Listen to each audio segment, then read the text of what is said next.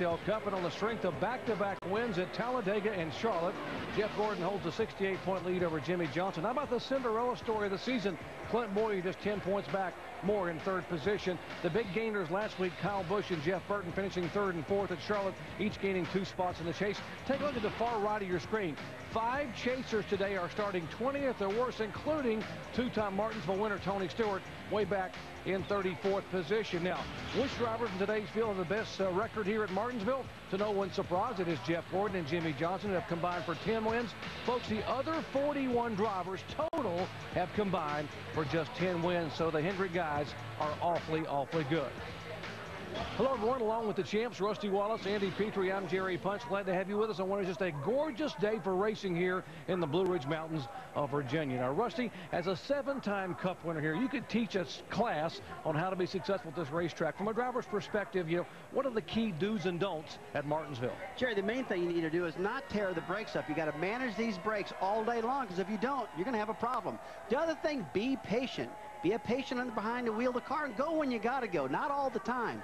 And one thing you don't want to do is tear the front fenders up in a car, because if you do that, being too aggressive out there, it's really going to kill the handling. And another thing, when you make a pit stop, don't get your car in the pits where you can't get it out. If you get stuck in the pits, that's going to lose a lot of time right there. Andy, you've won here with 2 different drivers, Harry Gant and Dale Earnhardt Sr. How do you keep your drivers from losing their brakes and their cool over the course of 500 laps here? Well, it's a definite hard thing to do here. This little racetrack can really bring out the worst in guys' tempers. And the way to do that, to do both, is to talk to that driver all the time. They're going to really wear the radio out. Talk to Mike Ford down there, crew chief for Denny Hamlin, starting 30th. I said, how are you going to keep him out of trouble today and get him up there? He said, I'm going to wear out the radio. I'm going to talk to him every lap. Folks, this racetrack's about the size of your average shopping mall parking lot. Now imagine putting 43 cars in a mall parking lot. Tell these guys you can go just over 100 miles an hour, but at the end of the day, there's only going to be 1 parking spot available that you really want.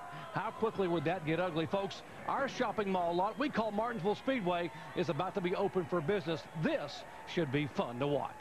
ESPN's coverage of NASCAR Nextel Cup Series on ABC, the Subway 500, brought to you by Subway. Subs that are full-flavored and delicious. Subway restaurants satisfy the craving. Subway, eat fresh. Shell, made to move. The Ford F-150, built Ford tough. And Coca-Cola, thanks for drinking. Words in motorsports. Today's Grand Marshal representing Subway, Jared Fogle. Hi there, I'm Jared Fogle. On behalf of all the Subway franchisees in North America, welcome to this year's Subway 500 here in Martinsville, Virginia. Gentlemen, start your engines! Crank them up. Crank them up. Crank it up. Far and over. Crank it. All right, step forward. That's awesome. Just got to keep doing what we've been doing. We've been doing great. The big thing tonight is to avoid these wrecks, man. It's a mess. We'll just go on defensive. Just get it done tonight. It'll be good.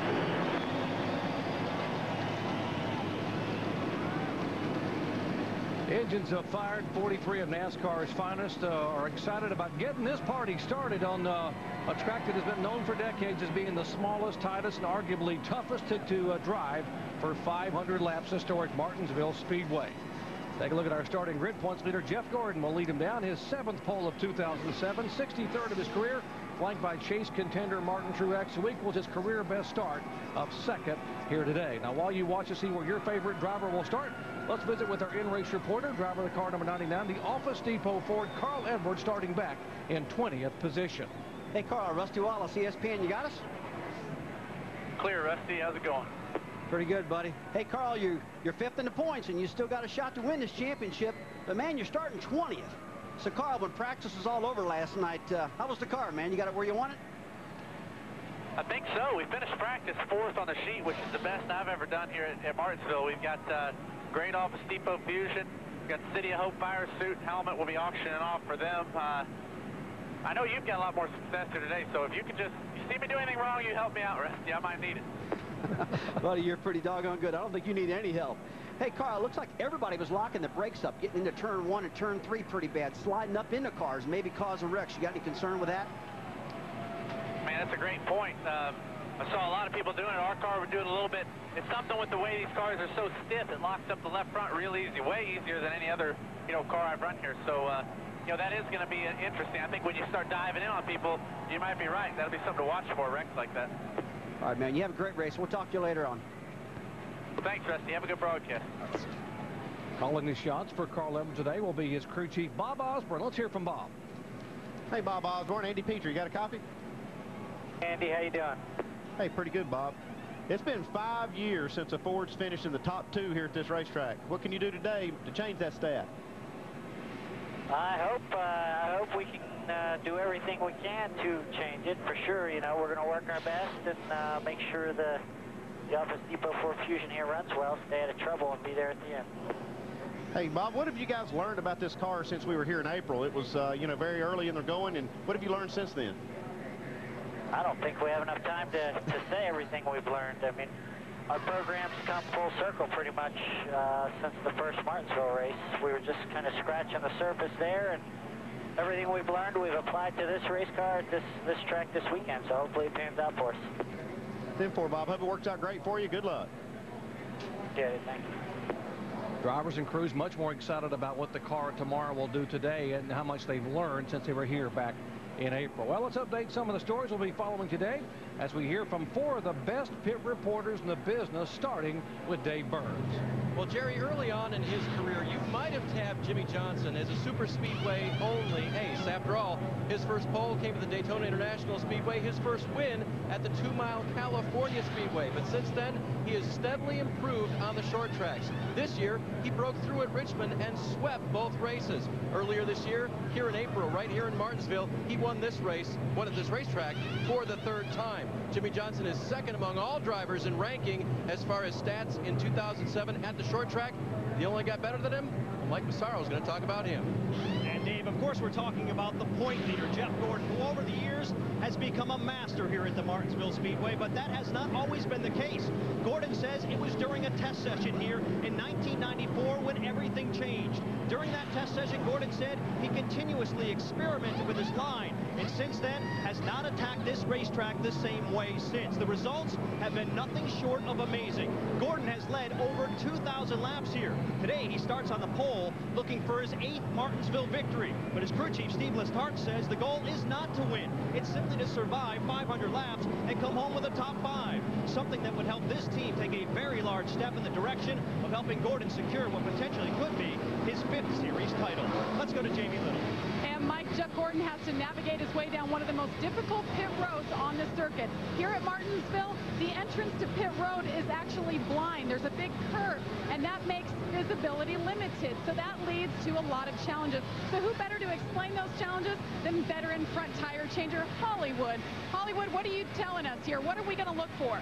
Thanks, Jamie, and welcome race fans to a really tight pit road here at Martinsville. Some of the things to look for is a very small pit box. When we go around the car and hit the first lug nut with this air gun, brake dust goes everywhere. It makes it very difficult to see. We come around to the left side and we notice there's not as much brake dust. This tool right here is very important to a tire changer today because they use it to blow out the brake dust on the left side. Very high brake temperature makes the wheel really hot. So sit back and enjoy, fans, because it's going to be exciting. As Mark Armstrong just said, drivers, crew chiefs, everybody has to hit their marks today, and they have to be alert at all times. Alan Bessel? Well, Jamie, Martinsville may be the smallest track on the circuit, but don't confuse small with easy. This little bull ring is one of the toughest there is on car, crew, and driver. And success in today's race in large part is about managing tough conditions. For the pit crew, those tough conditions on pit road. For the driver, keeping his anger under control when he gets bumped and banged around in this little speedway. For the car, keeping the gears and the brakes intact. And, oh yes, the competition finding room to pass when there's little room to be found. Whose car, crew, and driver's toughest today? Let's start finding out. Thanks, guys. And on a track that is small, tight, and tough, all these onboard cameras are going to give you close-ups all day long. How about Martin Truex starting second in the Sprint Bass Pro Chevrolet? Denny Hamlin starts 30th, the FedEx Freight Chevy. Tony Stewart, the 2-time winner here, way back in 34th, the Home Depot Chevrolet.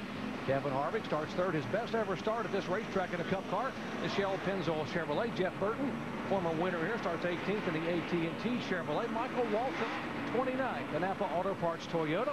Tony Raines, great effort in qualifying. Also the fastest car in happy hour, by the way, starts 10th. The Texas Instruments DLP Chevrolet.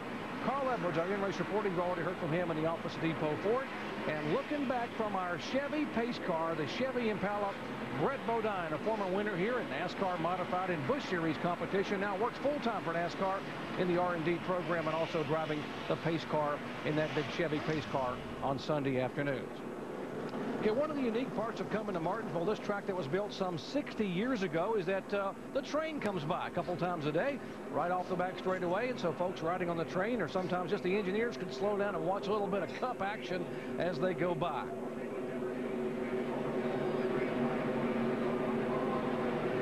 They close the train track so that folks don't have any danger, and the cars are going to have one more lap here. Rusty Wallace, 500 laps on a very tough paper clip-shaped half-mile track. You know what it takes to get it done here. What are these guys thinking about right now? Jerry, right now they're thinking about not having a crash, not tearing their brakes up, and watching going into turn one. That turn one and entry, Andy, is a really, really important turn. You could end your whole day right there. Especially with these tire pressures so low and these brakes cold, everything trying to get up to temperature. It takes a few laps just to get the car where you can actually drive it and run at full speed.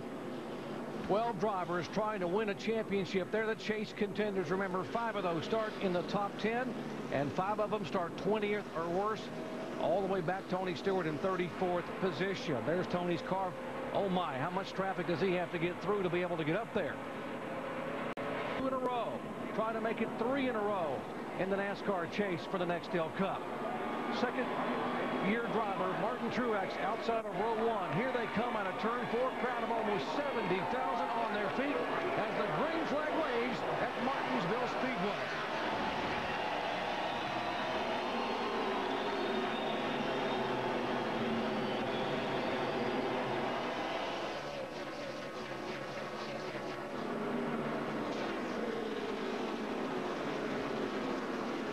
Tiptoeing out of that turn, making sure no one slides up and takes another car out. Still side by side, clean.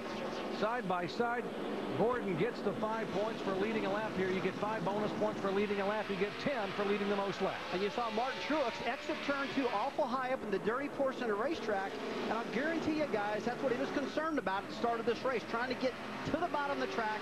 And he finally got back by there in front of the 29 of Kevin Harvick. Kyle Busch in the 5 car looking a little bit racy behind the 29 of Harvick. These guys are just waiting for these tire pressures to get up where they can really push the car. Right now they're just tiptoeing.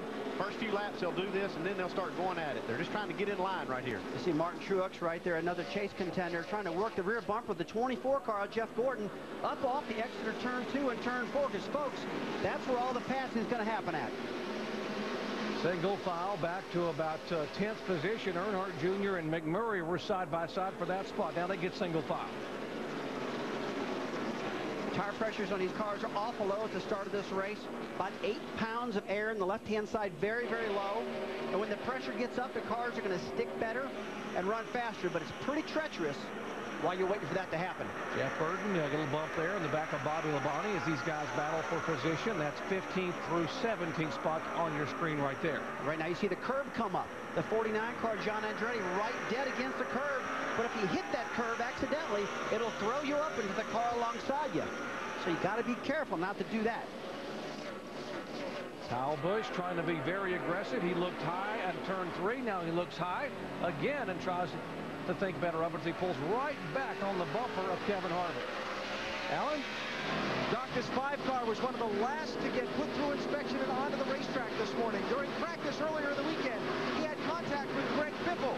They had to take the entire front end of the car apart this morning to repair the bumper bar that supports the front bodywork on the car to repair it correctly for today's race. Alan Gustafson, the crew chief, told me that everything else was fine. Some people thought they might have the car turned around in the garage to change an engine.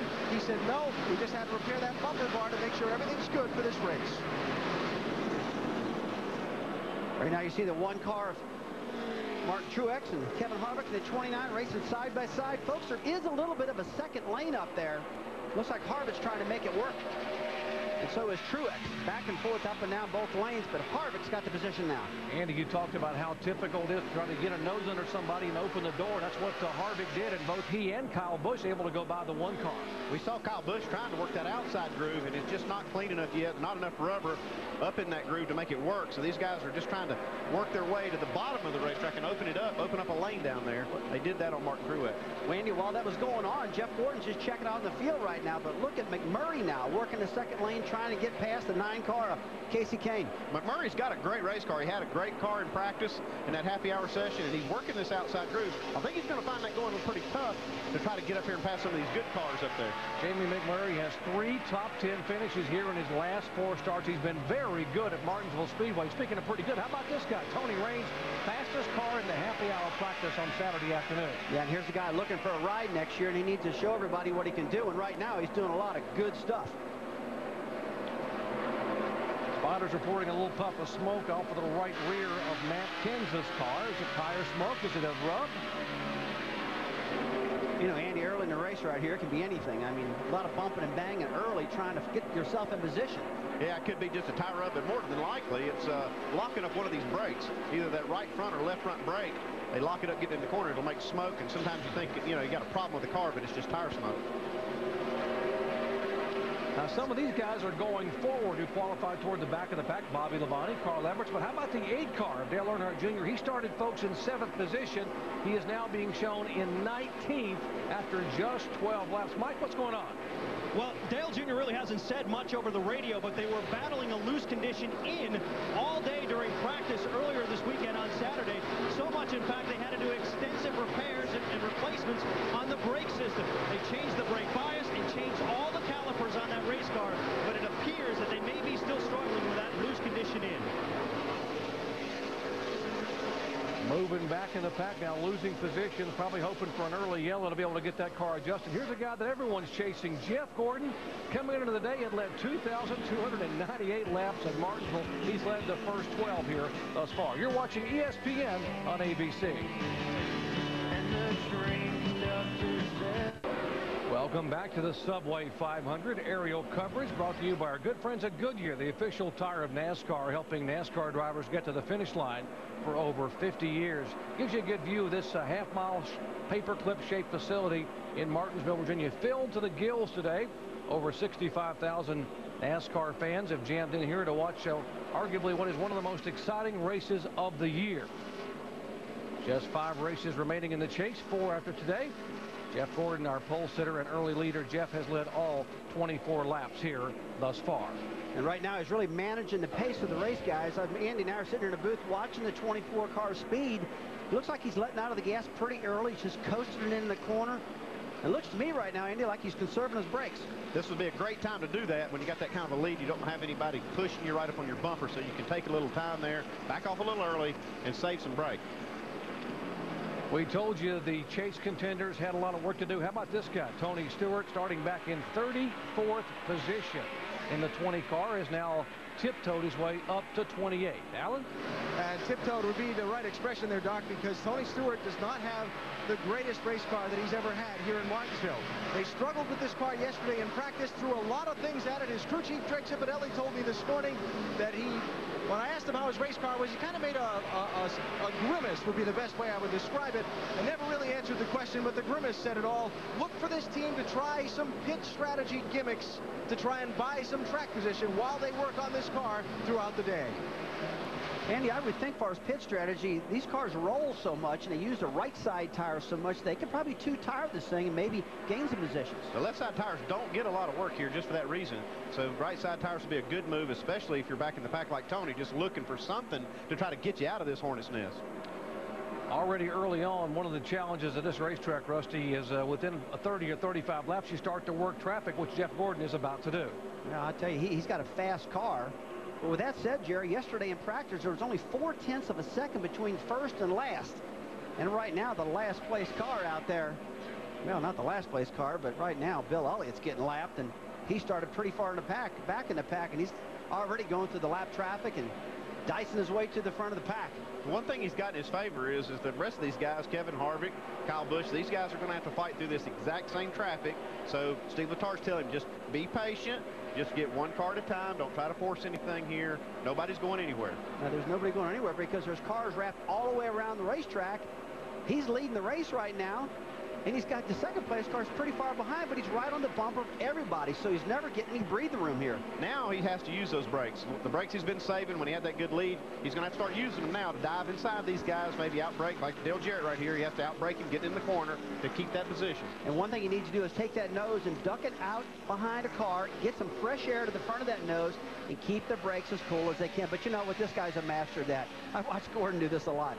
And he's opening, while Gordon's opening up these moves right here, you see he's passing these guys. Harvick's hoping that'll just make it easier for him. Open the door up, and then he'll just follow them right through. Like there's a big sale at the mall today, and the parking lot just stays congested all afternoon. You never get a chance to rest. You never do get a chance to rest. But, you know, take a look at Kevin Harvick from the in-car here. He's got about 10 cars in front of him right there, and he's letting those brakes cool down. He's not overdriving the car. And I really like how you said that, Andy, because Gordon is up there busting the hole. He's just kind of following along.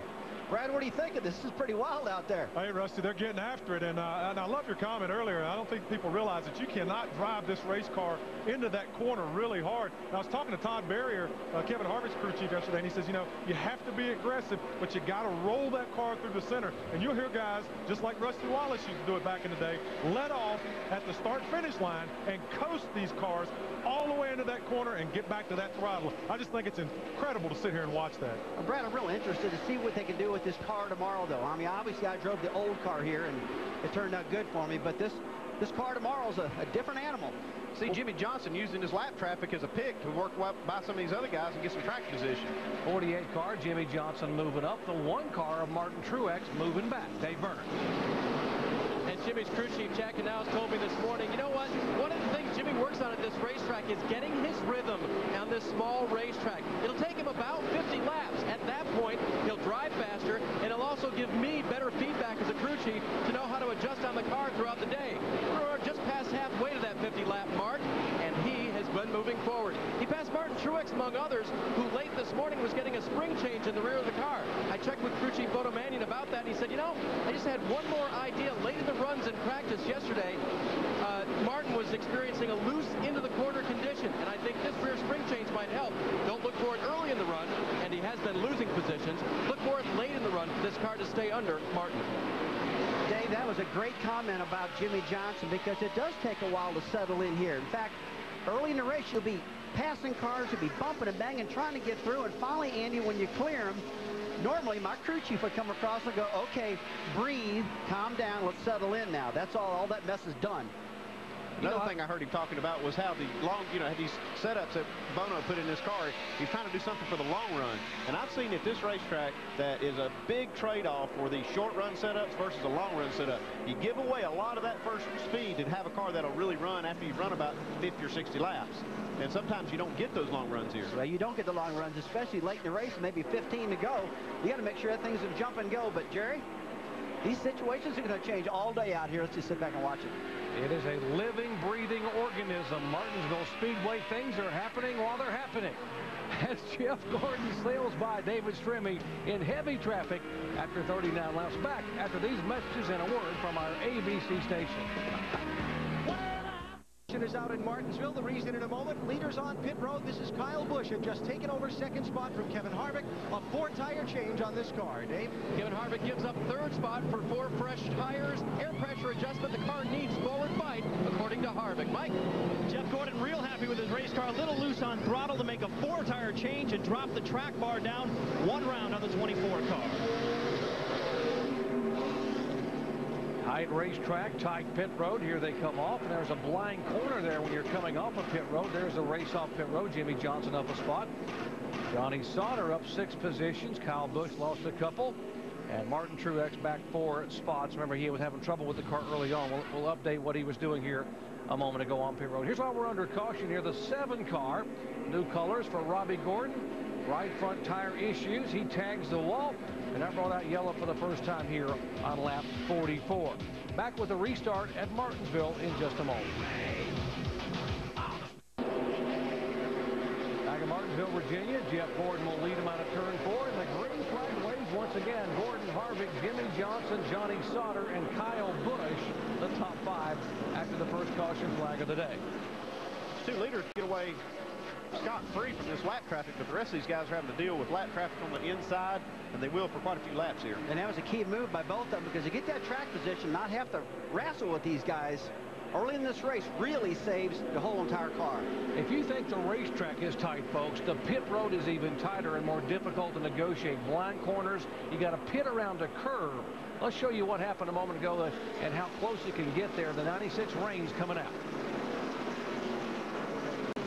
See, Tony Raines was trying to race that 5 car for that spot coming off pit road. He didn't realize the 10 car was going to turn into his pit area or his pit stall. Caught him by surprise. Andy, it looks like it just knocked the 10 car right into his pit stall. Pretty perfect. I mean, I know that wasn't planned. Usually these guys got to come in a little bit of an angle. And he got hit and knocked him in dead square. So the pit crew guys will probably say, hey, man, do this again. It's perfect. Hey, guys, the car's running 1-2. Both made adjustments on that first pit stop. First, Jeff Gordon down on the track bar. What's he trying to do, Russ? Well, right now he's trying to get some forward bite up off the corner. If you take the right side track bar and lower it down, it's going to make the car tighter on entry and give it more grip on exit.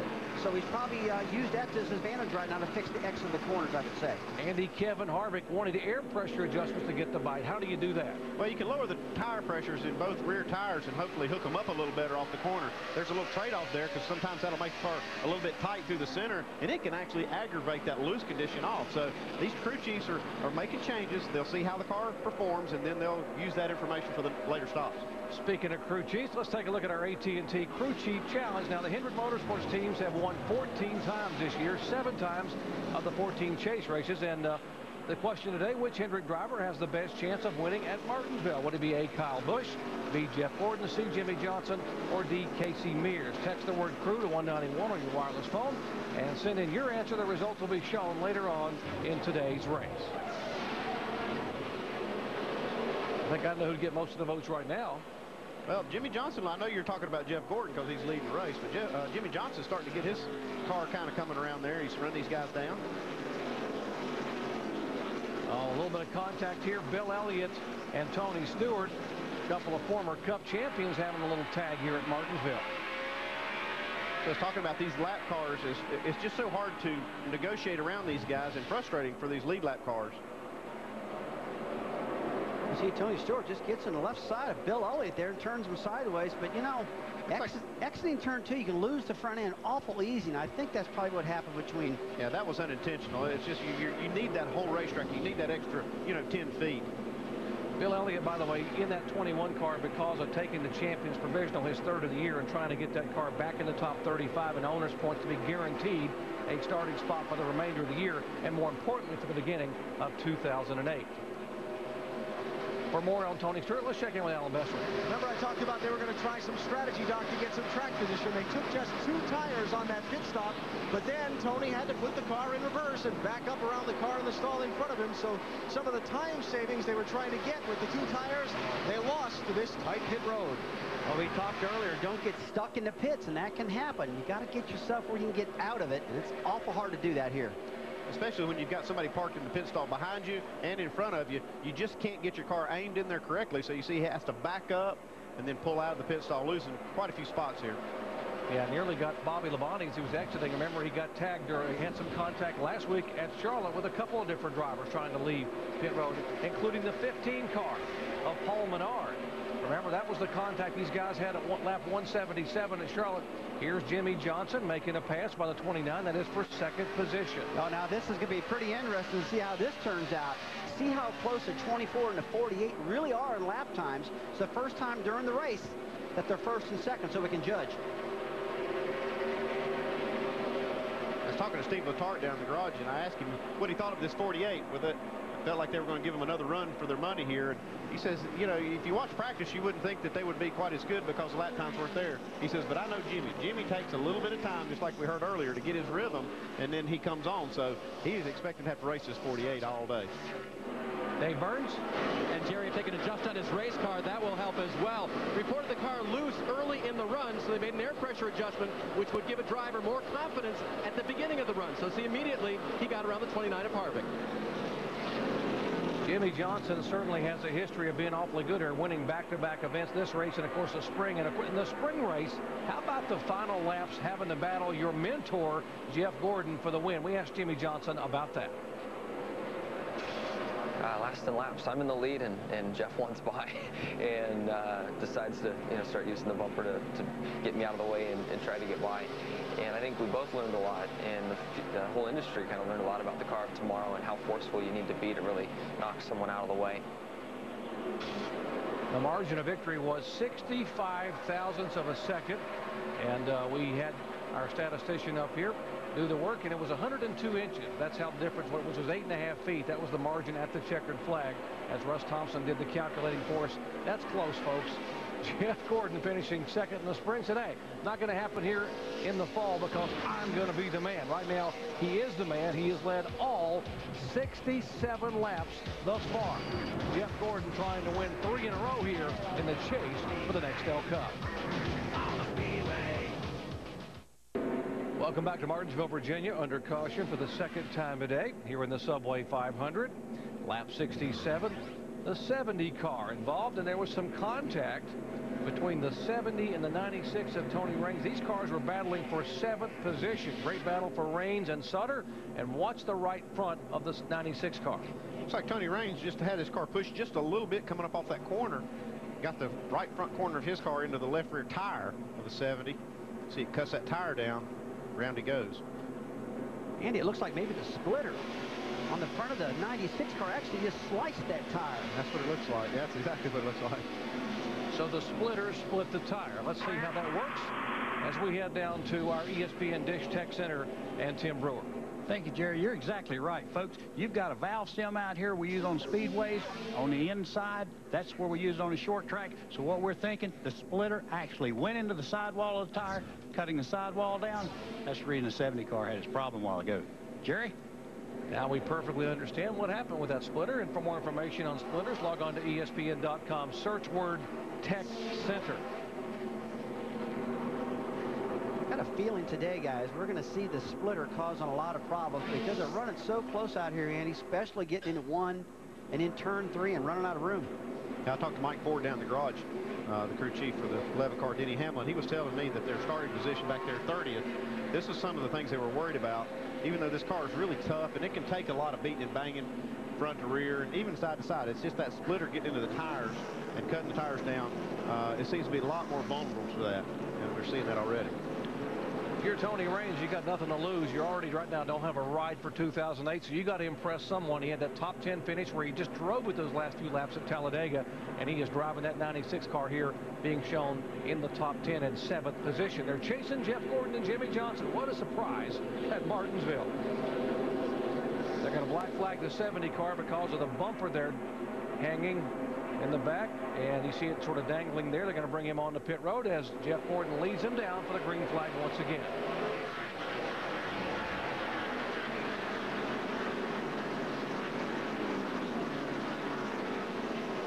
Don't look now, but Tony Stewart, that 20 car, is able to now see the front. He's all the way up to 16th position. He can see Gordon from where he is, as he, as you heard Alan Bessick say, is tiptoeing toward the front.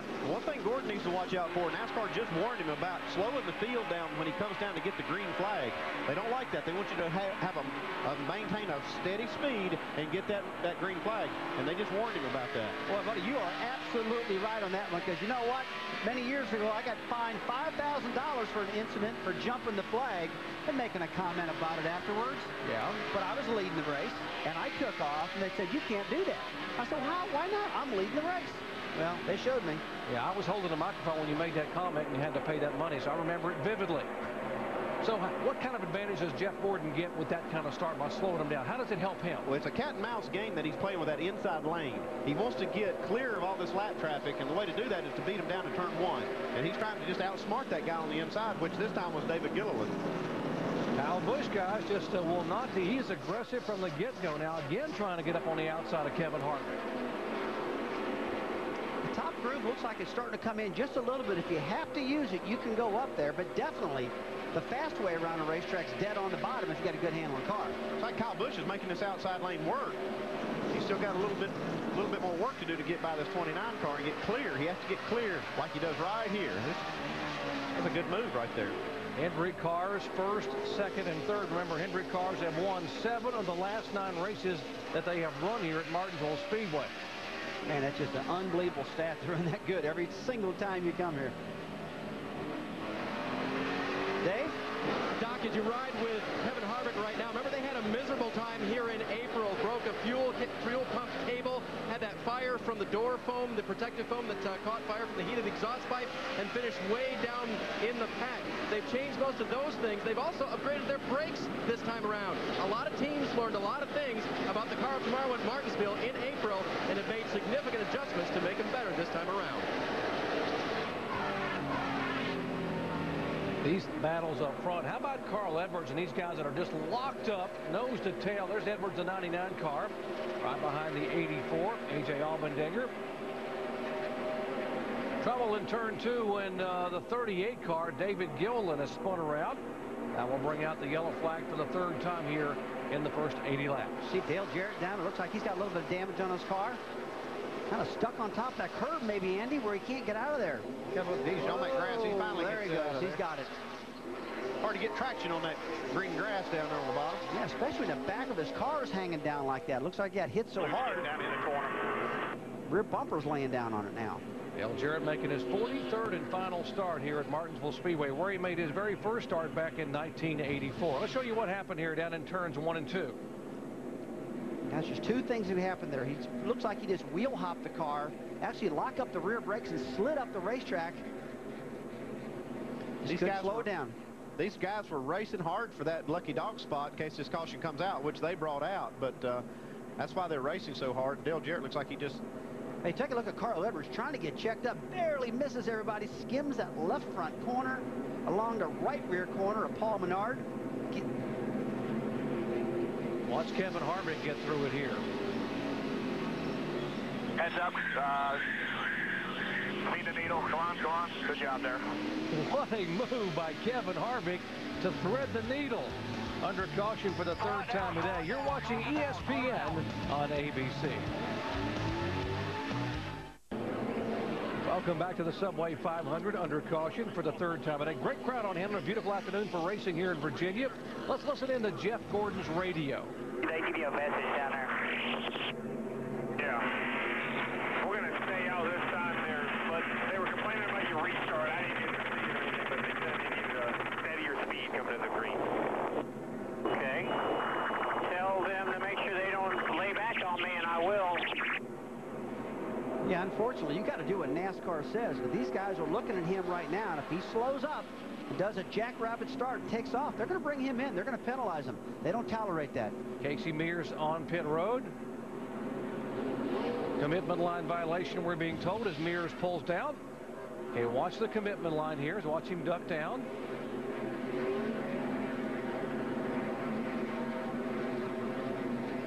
And comes back on the racetrack. That's why they brought him on to pit road. Others that pitted a moment ago, 31 car of Jeff Burton, who was tagged from behind a little bit in that chain reaction crash. 43 of Bobby Labonte, the 00 of David Rudiman, and the 66 also in the pits, Jeff Green, while we're under yellow. Yeah, you know firsthand, NASCAR doesn't, they don't joke about these restarts here. They want you to do it the way they want to do it to give everyone a level playing field. And we're just being told that Casey Mears is going to be penalized again, this time for too fast exiting the pits. Got to be 30 miles an hour. He'll have to come back in. Jeff Gordon will lead him around very gingerly as the green flag gets set to wave, and right in front, a half a car length in front of his teammate Jimmie Johnson, and another Hendrick car, Kyle Busch, back in 3rd. Well, that was a good move by Jimmie Johnson. He was able to jump in right behind the 24 car, get clear a 45 car, Kyle Petty. That was a good move. But you talked about the high groove in the 5 car. He's trying to use it again. Looks like he's got something worked out up there. Good to see this racetrack having 2 raceable grooves. Yeah, every time on the restart, Kyle just jumps to that outside and gets all the real estate he can. You see him holding on. Now, I got to believe the 29 car, Kevin Harvick's catching him too quickly. He's probably going to duck in behind the 48. And there he goes now. Guys talked about in the garage area how far they've come with this car tomorrow since the race they ran here in April. You couldn't have done that back in April here, being able to run up across the racetrack in a couple, maybe even 3 groups. Looks like these guys have learned a lot about the car. We heard Bob Osborne saying he couldn't even count the things that they've learned since then. Brad? Yeah, you're absolutely right, Doc and Andy. And the guys in the garage area say they're really pleased with this race car. And we saw them at Talladega last couple of weeks ago, and it wasn't a great race, but they've got enough information going forward to Daytona to have a good super speedway package for next year. And after Atlanta next week, the following week, the COT car is on the track to work on the 1.5 mile, the bread and butter of the program, in order to get that up to speed. And you'll see J.J. Yeley along with Kyle Busch and Dale Earnhardt Jr. in his 08 car with Tony Eury Jr. for Hendrick Motorsports at that tire test. Important test for the COT to get set up for 1.5 mile racetracks, and we have trouble here. Lap 91, the 41 car, Sorensen, David Reagan, 19 of Elliott Sadler. Heavy damage on Eric Almirola's Chevy in the front end. Man, he's got damage on the front, damage on the back. Look like he was a pinball out there, Andy. He got tore up big time, the 01 car did. These chain reactions here, everything's it happens so fast with these cars. You can't see around these corners good. Something happens in front of you. It's really hard to drive through it. 19 of Elliott Sadler there. You saw Riggs a moment ago, had his best run of the year here back in the spring when he finished 8th. Let's see if we can show you what happened. Man, they just start stacking up. The 10 car, the 19, both Everham cars. It's like they end up taking each other out. And the 01 of Eric Almirola, he got damaged too. He's so used to seeing Mark Martin drive that car. Trying to get used to Eric in that car at the moment. Easy, easy, easy. Well, nice effort by Jeff Burton to get through it. Back with more from Martinsville after these messages and a word from our ABC station. Welcome back to Martinsville Speedway in Virginia, under caution for the 4th time here in the first 92 laps. Let's show you again the multi-car crunch we had that in turn 1. Now watch the 10 car top of your screen and the 19 as they get together. The 10 car actually looks like he's starting to lock up the rear brakes. He gets up high and takes his own teammate out, Elliott Sadler. Man, Andy, it is piled up big time. You see Reed Sorensen stops that 41 car. Doesn't have any damage at all. He's just going to drive away from here, and oh, that's going to leave a mark right there. He's probably thinking, how did that just happen? He thought he was clean till this happened. 10 car nails the throttle and spins him out, but you know, to Scott Riggs' defense, he didn't see Reed Sorensen coming. No way. If you think the hits are hard here, the hits are really going to be hard coming up on Monday night in Jacksonville. Colts and Jaguars, Monday night, 8:30 p.m. Eastern Time. Monday Night Football. Peyton Manning, Marvin Harrison, Indianapolis Colts headed to Jacksonville Municipal Stadium to face Fred Taylor and the Jaguars. 8:30 Eastern Time. Coverage begins at 7 with Monday Night Countdown. Mike Jaws and Tony, Michelle Tafoya, and our own Susie Colburn will be on hand covering the action on Monday night. Getting set for the green flag. And oh, by the way, Jeff Gordon has led all 97 laps thus far. Jimmie Johnson and Kyle Busch right behind him. It's a Hendrick parade, 1, 2, 3.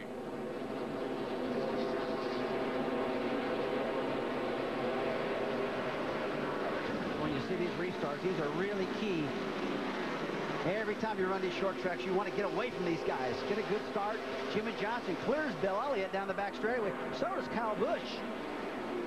Here comes Johnny Sauter without that rear bumper. He's trying to be the first car 1 lap down. If he can work by this 21 car, Bill Elliott, he'll be the first car in line to get that free pass if the caution comes out. Andy, we've seen a lot of fellows lose rear bumpers in the past. Is this going to hurt him? No, this won't hurt him at all here. I mean, it probably wouldn't even hurt on a big track, but especially here, it's not going to hurt. You see this little contact with Bill Elliott? Yeah, if you're Kevin Harvick, you can't be liking this. 2 guys that are a lap down right in front of you rubbing a little bit. Well, and that's exactly what caused the problem with the 70 car, was cutting his left rear tire down the last time he had that kind of contact with Tony Raines.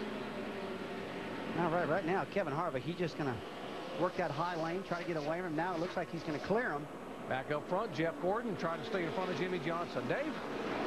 And Jerry, you know that you've got a team behind you when you're a driver, but you also have one very vocal advocate, whether it's arguing something with NASCAR or maybe even talking to your teammate, maybe the 5 car behind the 48, Chad Knaus, on the radio here. Hey, how about telling the 5 car spotter, you know, we're running 1, 2, 3 here. Just back off just a little bit. Copy that. Keep going. We're only 92 laps into the race. Yeah, you'd think you wouldn't have to tell them that. Well, 92 92 laps in, guys, but this is Martinsville. There's a lot of time so far. The 5 car showing a little more patience at this restart. And bad smoke coming out of the back of the 11 car. Denny Hamlin, one of the chase contenders. We saw a moment ago going in the corner, and he's got, looks like a left front tire rub. That fender's rubbing that left front tire. He's probably hit somebody pretty square with that front end. There's just not a lot of clearance between that front of the tire and that fender with this new car. See Dave Blaney here in the 22 just checks up in front of him. And Inside. I was looking at the cars in the garage area. There's just very little space between the front of that tire and that fender. And I was wondering if this was going to happen sometime today. Remember his teammate, Joe Gibbs' teammate, Tony Stewart, had a left front tire rub at Kansas City. It didn't come in and had serious issues from it. Jimmie Johnson now trying to sniff a little bit of that lead. You know, going back to that bump right there, the front bumpers behind these cars are pretty doggone strong. I mean, you've really got to hit hard to bend those things back, Andy. We've seen all year long these car tomorrows can take a lot of abuse.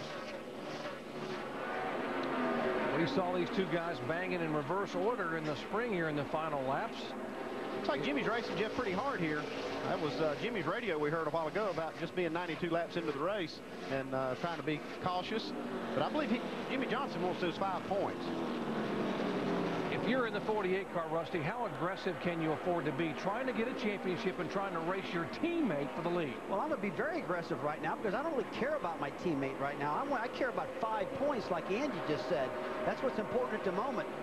Jimmie says, hey, I want to win this championship too. It's not all about Jeff Gordon. And Jeff Gordon right now thinks it's all about him. And that's the mentality a driver has to have.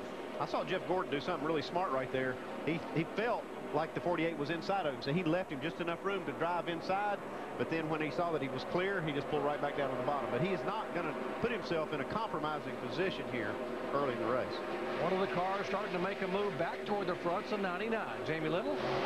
That's right, Doc. He's been on a charge all day. He's gained 11 positions since the last pit stop. And you remember, he doesn't have a whole lot of experience on this track, so Bob Osborne, his crew chief, continues to give him little updates, reminding him things to do to take care of his brakes. But Carl came over the radio just a few moments ago and said, this is the best race car I have had as he makes a charge behind Dale Earnhardt Jr. Guys? Yeah, that's 8th, 9th, and 10th. And while you were talking about the great run for Edwards, the 48 car just blew by the 24. That's why I think Jeff just gave it to him, trying to be smart because we're only 100 laps into the race. There's no reason to be doing anything that'll get you in trouble. Just let the 48 car have those 5 points. He's going to get them sometime during the day. Just let him have them right here.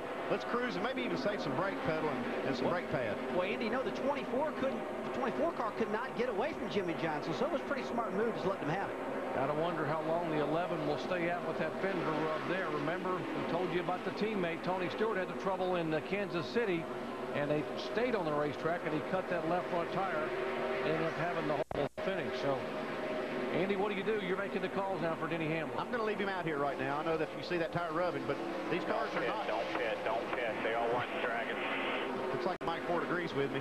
He's going to leave him out there. Even if he blows this tire out, it's not likely that it's going to tear the car up like you would at, say, a Kansas City. And he's waiting on a caution, which he gets right here. This is a big break. Fire beneath the hood of the 0-1. Eric Almirola bailing out in a hurry. Remember, he's out. He was involved in that chain reaction crash earlier in the afternoon down in turns 1 and 2, and now he comes out of the U.S. Army Chevy. He's got something crazy going on right here. It's just like a fuel fire or maybe an oil fire under the hood.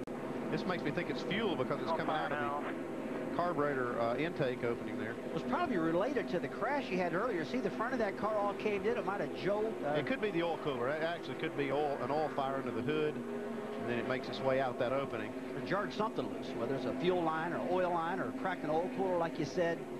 I've got to believe something happened because of this crash. That's what instigated everything. Firemen on the scene trying to get the exterior fire extinguished before they raise the hood and get more air to it. Eric Almirola walking back toward the garage area.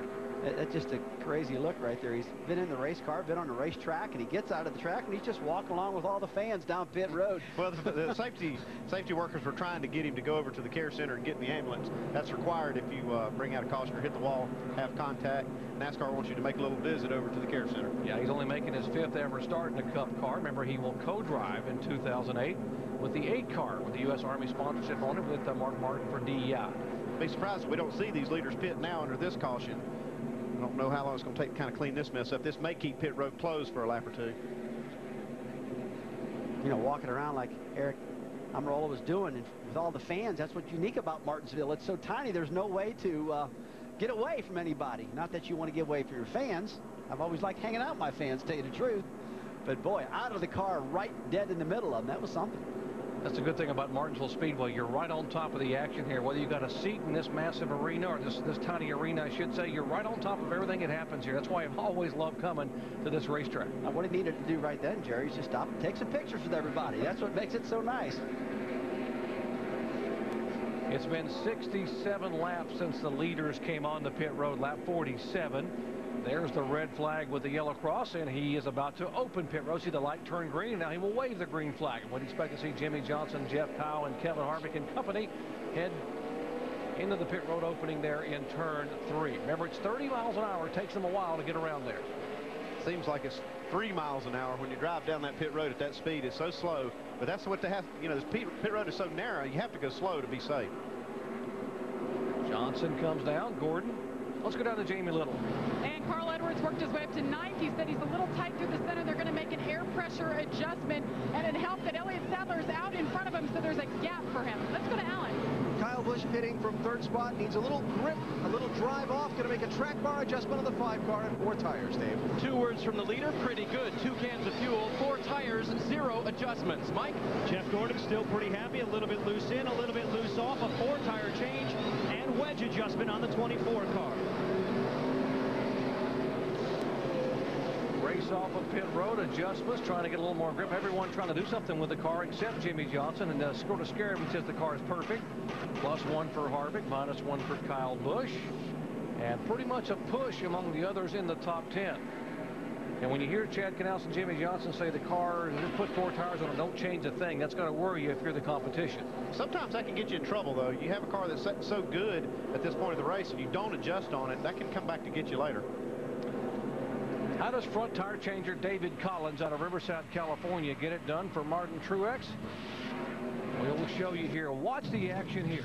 Look at that brake dust. You see it flying out of that wheel? That's one of the things these front tire changers have to deal with. Hits all these lug nuts, runs around to the other side. See the shadows. It makes it almost just like this for the tire changer to be able to see these lug nuts. Those shadows really do play havoc. Remember, Mark Hollywood Armstrong told us at the beginning of the show, the brake dust is your enemy here. It gets in your face, your eyes, you got to blow it away. But they got a great job on that Truex pit stop. You're watching ESPN on ABC. Welcome back to the Subway 500 here at Martinsville Speedway in Virginia, under caution for the 5th time. This one coming out lap 113. A pretty significant fire under the 0-1 car of Eric Almirola. The fire's out. The car's still sitting on the racetrack, and we told you that the racetrack is tight. Pit road is very tight, hard to get in and hard to get out. Watch the 5 car now changing the right. Andy, you've been that right front tire changer, and how close is this? It's close. I mean, you're in real tight quarters here. The tire changer is probably not as much trouble as the tire carrier. He's the one that's got to gather this thing up and get it back to the pit wall. And I'll tell you, I can't really blame anything on Tony Stewart on that one. It's just so tight getting in there. Just run out of room. Let's visit with our in-race reporter here, car number 99, Carl Edwards. Carl, Rusty Wallace, ESPN, you got us? I'm clear, Rusty. Carl, it looks like you had a pretty fast car out there. A lot of guys stayed out on the racetrack, kind of got you back there a little bit. But, hey, what's that car feeling like now? Tell you what, man, this Office Depot Fusion's the best one I've ever had here. So really proud of my guys and having a heck of a good time, man. What's the toughest part of the racetrack right now, Carl? The toughest part is those lap cars on the bottom on the restarts. This is, I mean, you know how it is. It just gets so bottled up, and it's really hard to get racing, you know? All right, buddy. Thanks for talking to us. We'll talk to you later. All right, cool. Thanks, Rusty. Hey, Bob Osborne, Andy Petrie up here. You got a copy? Andy, how you doing? Hey, pretty good. You see these top 12 guys just stayed out. They pitted before you guys did. And do you see this kind of trend going on during the day where you guys stay out of sync? Yeah, I think that's going to be the case. The guys running the back are going to cycle on different tires than us, and we just need to stay with the guys we're racing, and we should be okay. 10-4. Sometimes, though, that gets you back here in this traffic, and we heard Carl talking about the lap cars. I mean, what can you do? Do you have to just try to be patient, working your way by these guys? Yeah, that's the case. You just got to take care of your equipment, be patient, don't push anything too hard, and everything will be okay. We're coming to 150, so I'm going to sign off. Okay, have a good one. Bob Osborne there calling the shots. Carl Edwards, in 6 previous trips to this racetrack, has yet to log a top 10 finish. His best finish here, 12th. So he says this track's never been very good to me. I hope it could change today. Lining up behind the pace car, Jeff Burton, our leader. Remember, he's one of the guys that pitted earlier and stayed out under this caution flag. As they get ready for the start, let's listen into the spotters as we go full throttle. The first go anywhere with all tires. Therefore, just watch ahead for that wreck. It's going to be a free-for-all back here for a little while, so see what happens. All right, green flag. Come on now. Clear. There you go. Clear all around. That was a good move. There you go, buddy.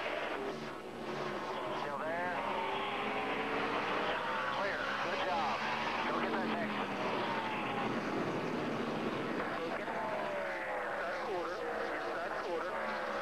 Clear right there.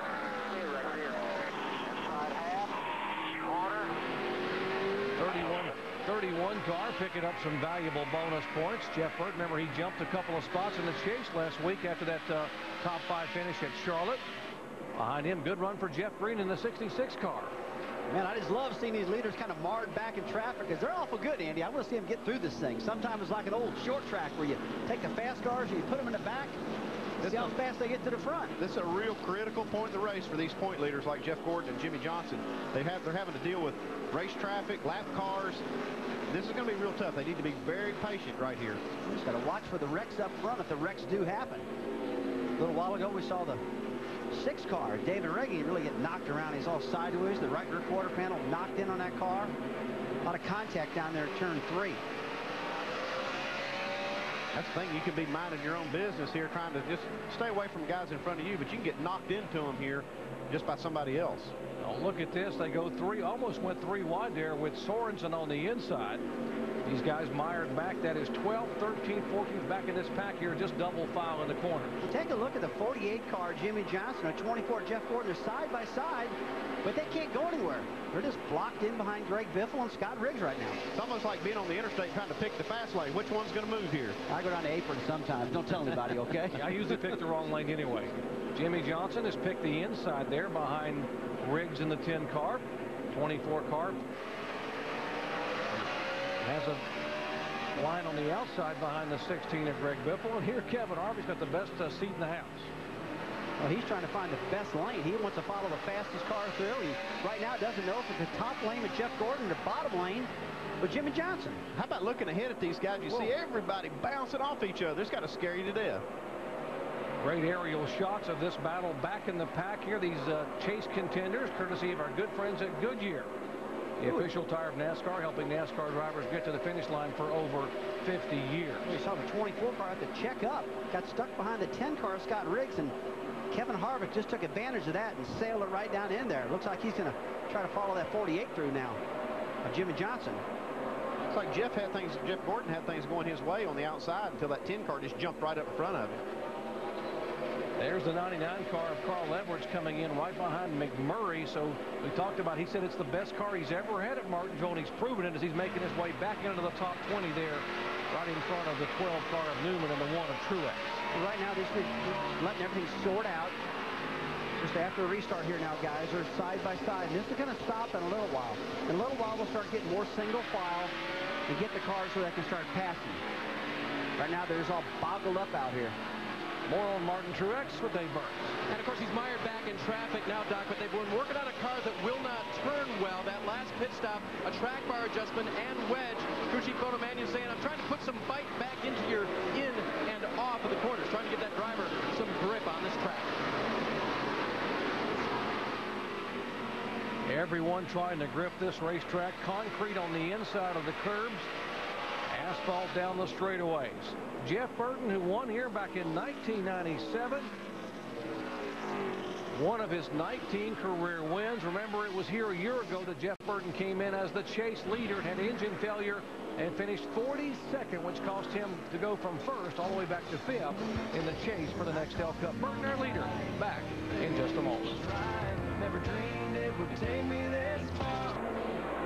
Welcome back to the Subway 500 at Martinsville Speedway, the 6th race in the chase for the Nextel Cup. The story in the Pepsi race rundown. Points leader Jeff Gordon on the pole, and position here so important. You can see it as he dominated for the first 108 laps. Started exactly where he needed to be, Susie, by getting out front, taking advantage of his opportunity, getting those 5 bonus point laps, and he has dominated this race thus far. But this place is so small, it's almost impossible to avoid trouble, and that's the key. And 3 chasers did a pretty good job of it here. They all really got lucky as you see the guys weave through that. And, you know, you have one spin anywhere in the lineup, and everyone is involved automatically. Your spotter has to be on guard. The 2 dominant forces at Martinsville have been Jeff Gordon and Jimmie Johnson. Gordon's won 7 times. Johnson's won the last 2. And finally at lap 109, Jimmie Johnson takes the lead. Jimmie showed a lot of muscle. He got up and under Jeff, kind of moved him around a little bit, has a fast race car. I think it's going to shake out between the Hendrick boys as the day goes on. Now, these 2 have won 7 of the last 9, but right now it's Jeff Burton who's got the lead. About time. Doc, the only chase driver who had not led in the chase. Exactly, Susie. Jeff Burton now trying to hang on to the lead here after the troubles he had at Talladega. Remember, engine troubles, had to rebound it with a top 5 finish. Now, how about some contact back in the pack with the 29 and the 24? It's like you see them bang wheels here just side by side. They're working up through this lap traffic. This is what I was talking about, being a very critical point of the race for these guys. They're going to have to be careful as they work through this traffic. Well, you see them bang wheels, and all of a sudden Jeff Gordon comes out with a bent-up right front fender. And if you get too bent up, it can get on that tire and cause a rub like we saw earlier. He don't want that to happen, that's for sure. These guys are still going at it right here. You see these Roush teammates have got the way blocked a little bit for the 24.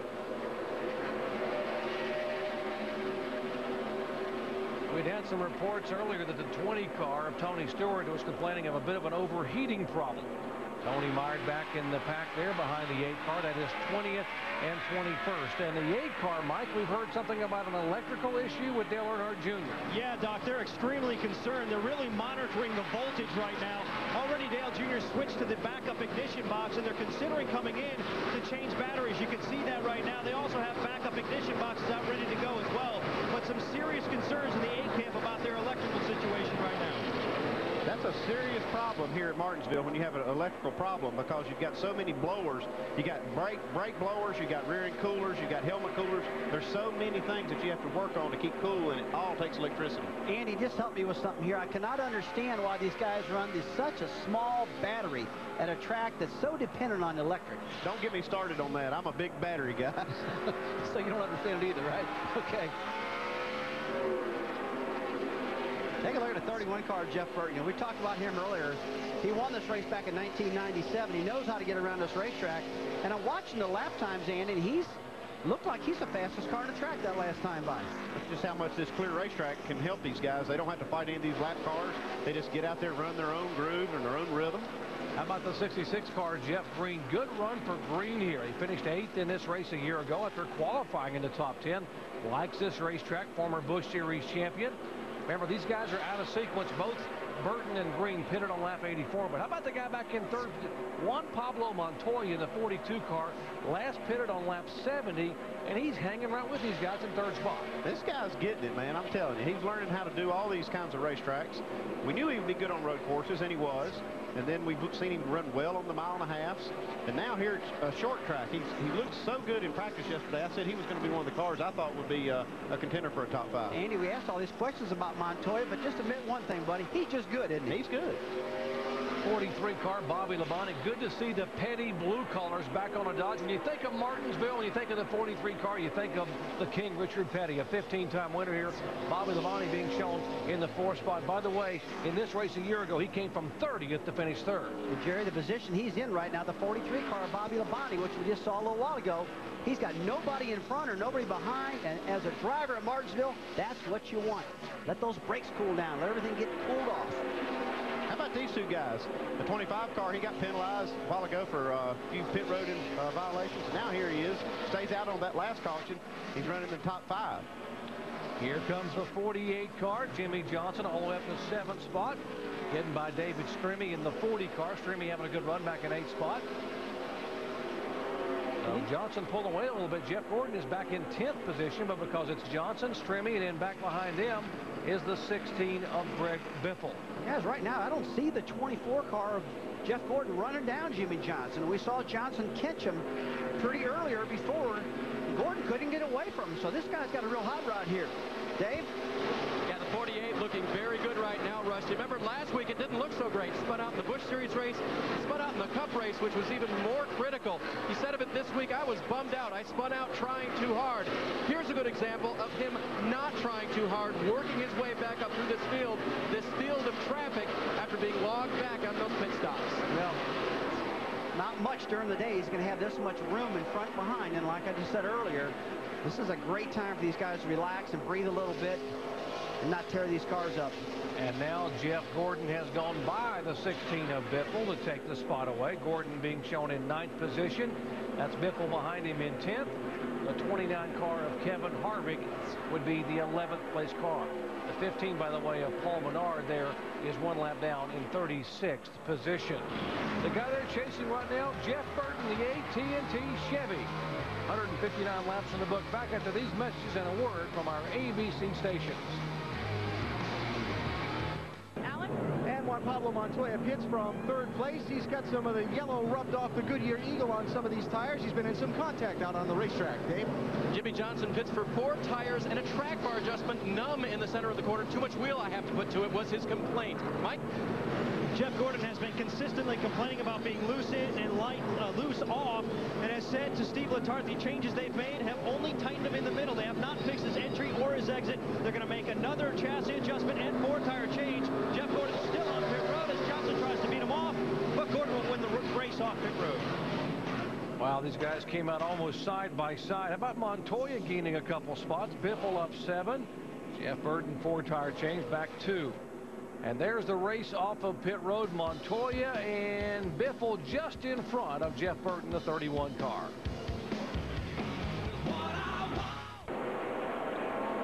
Back in Martinsville, Virginia, 5-car, Kyle Busch being shown as a leader. He's one of the four cars that stayed out under this caution flag. Kyle Busch stayed out. Matt Kenseth in 2nd spot stayed out. Jamie McMurray and the 07 of Clint Boyer did not pit. They are 1st, 2nd, 3rd, and 4th here at lap 174. Now, some of the guys who did pit came on for adjustments and tire changes. Now, Jeff Gordon had to come back onto pit road a moment ago. Let's watch and listen to what happened with the 2014. Just tighten that left rear wheel. Tighten that left rear wheel.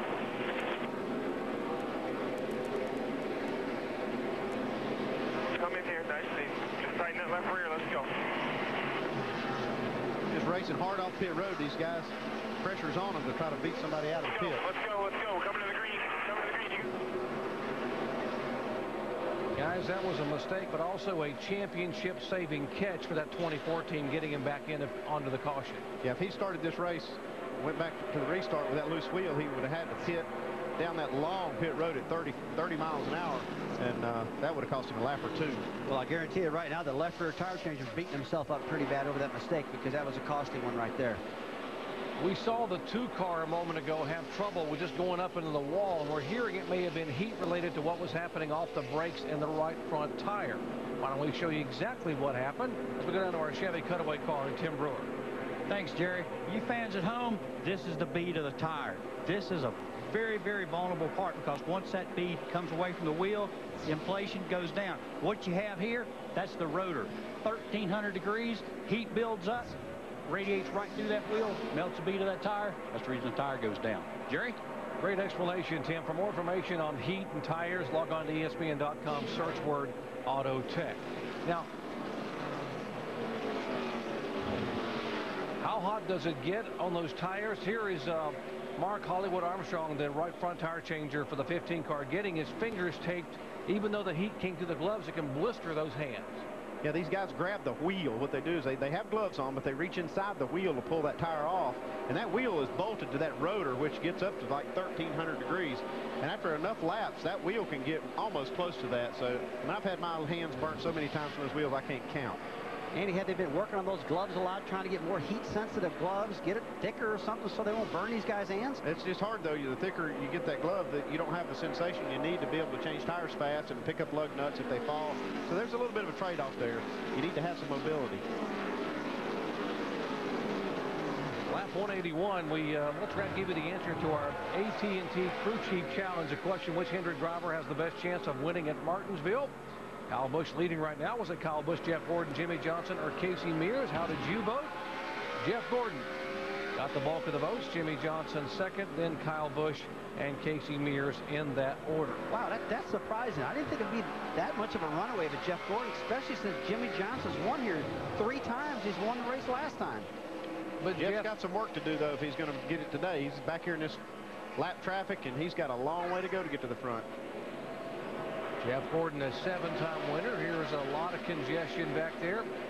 And you see the chase ticker top of your screen coming in. You see Jimmie Johnson right now would be just 6 points back of Jeff Gordon in the chase.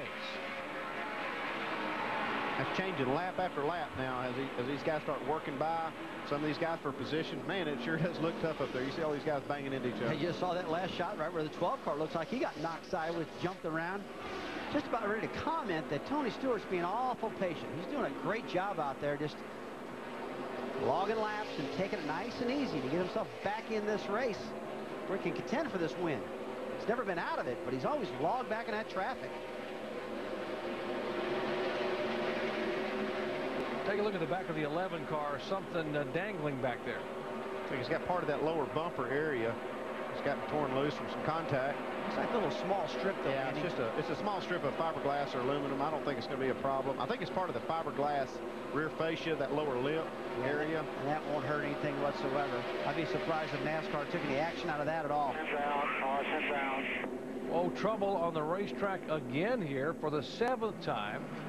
Michael Waltrip in the 55 car, his Toyota looped around. He had trouble in the opening practice session. Very first lap, he had a little contact with the wall. They had to repair this car. Yeah, Jerry had a crash in practice right off the bat, tore the car up, and then he got lapped right off the bat in this race, and now he's spun out. Really having a lot of problems with that number 55 today. Looks like he just loses the car getting in the corner, very similar to the way he did in practice. Looks like he maybe has too much rear brake in the car. Friday practice session, he was struggling a little bit. Right off the bat, he comes into this corner. You see, he just locks the rear wheels up, slides it up in the wall. Crew had to do some repair. And today, here's what happened up in the corner. Again, the car goes up, and he has contact with the wall up high. Wearing that left rear out. It almost looked a little bit like practice where the car just locks the rear wheels up and spins around. Hold the brake, hold the brake, hold the brake. Caution's out. Michael only competing in his 13th race thus far here in 2007. Back with more from Martinsville Speedway. You're watching ESPN on ABC. Of NASCAR Nextel Cup Series on ABC, the Subway 500, brought to you by Subway. Subs that are full-flavored and delicious. Subway restaurants satisfy the craving. Subway, eat fresh. Chevy, an American revolution. And Aflac, ask about it at work. Back at Martinsville Speedway, let's listen into the 99 radio, Carl Edwards. Something ain't right with the motor. We got no volts. No volts. Switch batteries, bud. Switch batteries. All right, we got volts now. Have to shut your AC off and start shutting your fans down, bud, so we can make the race here. And Carl Edwards just came on the radio and said he has 10 volts on the one battery. He's going to run it as long as he can, and then he's going to switch it over. We got to watch the 99, guys. Thanks, Jamie. Batteries concern here. With a lot of voltage draining these cars from all the fans and blowers to keep the brakes cool. Kyle Busch, one of the cars that did not pit. Behind him, Kenseth, Montoya, and McMurray. Remember, those 4 cars stayed out on our on the caution flag back on lap 166. Andy, right now is not the time to talk about it, but I want to revisit this battery issue a little bit later on in this broadcast because There's some things going on with batteries. I just do not understand why they're running so small batteries in these cars. Especially with this Roush group, because the 17 car had this same issue. Seems like it was last week. And just had, they've had a lot of problems with this. How about making transitions in terms of drivers? Juan Pablo Montoya in that 42 car, he won at Monaco and Monte Carlo, and now he's trying to win at Martinsville. Let's talk about a transition. He is really impressive. I just can't believe just how many times I've said that this year, but he was going for second spot before that caution came out. Dario Franchitti is going to be his teammate next year, past Indianapolis 500 champion, and I can't think of a better fellow to help Dario than Juan Pablo Montoya. This is just going to be an incredible tutor for him. Alan? Hey, Doc, talk about getting your indoctrination into NASCAR. Walked into a local pizza place that's been a favorite among racers in Martinsville for years last night, and sitting at a table in the corner, Dario Franchitti, Juan Pablo Montoya, and Tony Glover, the longtime crew chief and now team manager for Ganassi Racing. They're getting the update on everything Martinsville, not just racing, but all the local best spots to go to. Dave? And a guy who knows the local Missouri hot spots as well as Martinsville. Right behind him, Jamie McMurray. And no short tracks as well. Crew Chief Larry Carter telling me this morning, this place is one of those places sort of like road courses. Some guys like them, some guys don't. Some guys do very well, some guys don't. Jamie's very well-rounded, and he does well at Martinsville. Indeed, he does. He's run awfully well here. Top 10s in 3 of the last 5 times he's been here. Now, we talked about the drains by the batteries here on these cars and how many blowers. What all do you have running off the battery here at a place like Martinsville? To answer that question, let's go down to our Chevy cutaway car and Tim Brewer. Jerry, I just counted these fan blowers on here. Folks, there's 1, 2, 3, 4 on each front wheel. There's an engine fan. There's 2 of these on the rear of each wheel, as well as 2 on the rear end cooler. There's a lot of power being drained from that battery. I'll tell you what, it's pretty devastating here at Martinsville today. Yeah, thank you. I love having that ESPN Dish Tech Center, so you can go down there and see exactly what you need to be able to see at home. For more information on batteries, log on to ESPN.com. Search word know-how. The problem with the battery going down right now, you see it's running all those blowers that cools the brakes. And the most important thing in Martinsville, Virginia is the brakes. So what do you do then, Andy? You just got to keep the car running. So first you have to just turn off some blowers. You heard him say the first one they wanted him to turn off was his air conditioning unit. He's suffering a little bit for that. But you have to keep the car running. So even if you have to turn off the brake blowers and take it easy on the brakes, you just got to do what you have to do. And that's when that happens, then the driver's just got to get out of the gas a little bit early. Maybe the start-finish line and coast it into the corner to take care of the brakes. The only way to fix it now is come down pit road on a caution flag and actually change the battery. Put another one in there. It's all charged up again. We've seen bumping and rubbing during the race under green, but we also saw just a few minutes ago under the yellow flag. Now watch what happened here with the 8 car and the 20 and some others here under the caution flag. Ooh, looks like Junior got a little mad right there. Mike? And guys, maybe just a little bit of a sign of how bad Dale Jr. wants to get to victory lane. It's been 57 races since he scored a win, and right now it looks like he's just about ready to do anything it takes to get there. Let's listen into his radio. Yeah, he thinks he's there, even if it's a damn foot. You can't come down on him, or you can't run your damn line. He's just gonna stay there. I'm sick of it. Yeah, 10-4. I think Tony's just an angry witness. And just to update you on the electrical situation with the 8 car, Dale Jr. radioed in not too long ago saying that it seems to be improving, but he's still lagging a little bit on the straightaway. Andy, I'm taking a look at the front fenders on this 8 car. It looks like they're knocked in a little bit. I notice a lot of drivers on caution flags, when they come down, the pit crews jump over with baseball bats and try to roll the fenders out. And that's a pretty simple tool to use, though, isn't it? They're going to need to use a baseball bat on this one, on all 4 corners, it looks like. The Junior's got a good car, but he sure has used up the fenders on it. He's had guys bounce off him all day long. Bounced off the left side, bounced off the right side. Look at his left rear quarter panel. He's even got hit there, but that car's running pretty fast right now with all that damage. Yeah, he's going for 8th spot right here under Bobby Labonte. And as Mike mentioned, he's tired of getting hit and bounced off of, and he's tired of losing. Here's the 11 car that pops him in the corner, Denny Hamlin. And now we know where the left rear damage came from. That'll get him fired up, though. Get him mad and chew through some of these cars. You see him slide it sideways off that corner. When you Would you be mad if it had been 57 races since you've been to Victory Lane, as good as your cars have been and as good as you are? I mean, last win for Dale Earnhardt Jr., Richmond in May of 2006. Well, it's not because of his driving, that's for sure. They've had some engine problems this year while he's been running the top 5. Missed the chase for the championship, but now with 5 to go, he just wants to salvage this year and get some wins. That's the most important thing that he's trying to do at the moment. 292 laps to go. We are moving toward the halfway point. Kyle Busch, our leader at Martinsville Speedway. Mired back in traffic, so Jeff Gordon's trying to work his way and weave his way back to the front. He's coming, but he's having a difficult time. But Gordon dominated much of the day, started on the pole and leading the point standings right now, Doc. Indeed, Susie under caution again here, 8th time, lap 214, debris on the racetrack you saw a moment ago. There comes Kyle Busch and some of the guys who did not pit on lap 166 as we head down to pit road, and Jamie Little. And Jeff Burton, who led some laps here for the first time in the chase, brings it on down. They just need a little track bar adjustment going down, 4 tires and fuel. He started 18th. He maintains that 4th spot. Let's go to Allen. Kyle Busch did not pit on the last caution, got some track position, was the leader. Now watch when he leaves. He'll have to swing around Tony Stewart, who will be just getting to his pit if Tony came on to pit road. Maybe they're going to get a break here. 4-tire change for this 5 car in some traffic, Dave. Championship contender Jimmie Johnson's car was not good that time. Very loose. Air out of the right rear to try to fix that this time. Mike?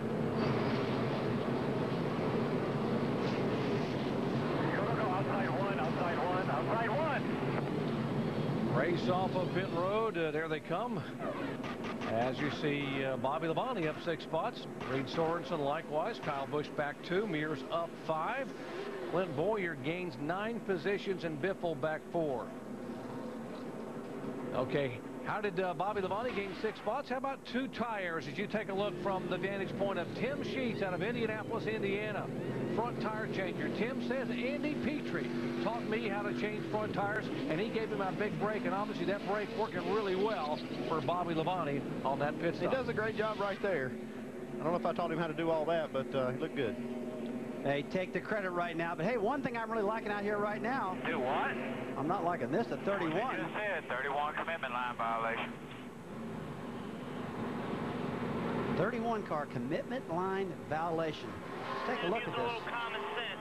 Trying to make pit road a little safer, and appreciate the common sense. We've got this commitment line. It's a pretty good ways back. It's actually on the racetrack. You see these guys coming by. You have to have your left side tires on that line. Yeah, he was letting the 16 car go by. It looks like he said he was trying to use some common sense and not crowd the 16. There's the white line right there in front of the guy waving the green flag. Watch the commitment. This is it right here. He was giving, looked like he was giving Biffle some room. Yeah, absolutely. As Jeff said the same thing. You're giving them some room. This is such a tight pit road. I'm not so sure about that. They could have been undecided about whether they were going to pit or not. And, you know. Oh, come on. Give me the benefit of the doubt. Well, I call them like I see them. Okay, I was just getting ready to comment before all this happened. The 20 cars stayed out. Now, Tony Stewart's up in the 3rd position. He's been mired back in traffic all day long. He's probably feeling really good about getting up front finally. Let's go down to Jamie Little and check in on what really happened with the 31, Jamie. Well, Jeff Burton continued talking after you guys showed that, and he said, you know, I'm just trying to do the right thing and make pit road safer and give a little bit of room to Greg Biffle. And he said, the heck with that. I'm not making it safer anymore. I'm going to do what I want to do. Let's go to Dave. Jamie, a lot of drivers stayed out during this caution period. Jimmie Johnson might have been one of them, but it's so tight calling into the pits on that backstretch. Listen. Guys, I can stay out. I'm going to leave it up to you here. How bad is it? Wait, I hit the commit line. All right, it's all right. Yeah, already on pit road. Before they could change their mind, Jimmy had already hit the commitment line and had made his way toward pit road. But they think they'll be okay, just racing deeper in the pack. Getting set for the restart. Montoya the leader. Let's listen in as we go full throttle. All right, ready? Ready. Be ready. Green flag.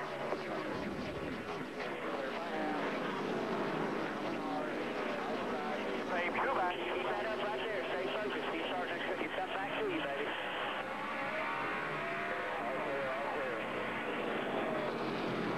Still inside. Still there. Clear. All on. Quarter. Clear.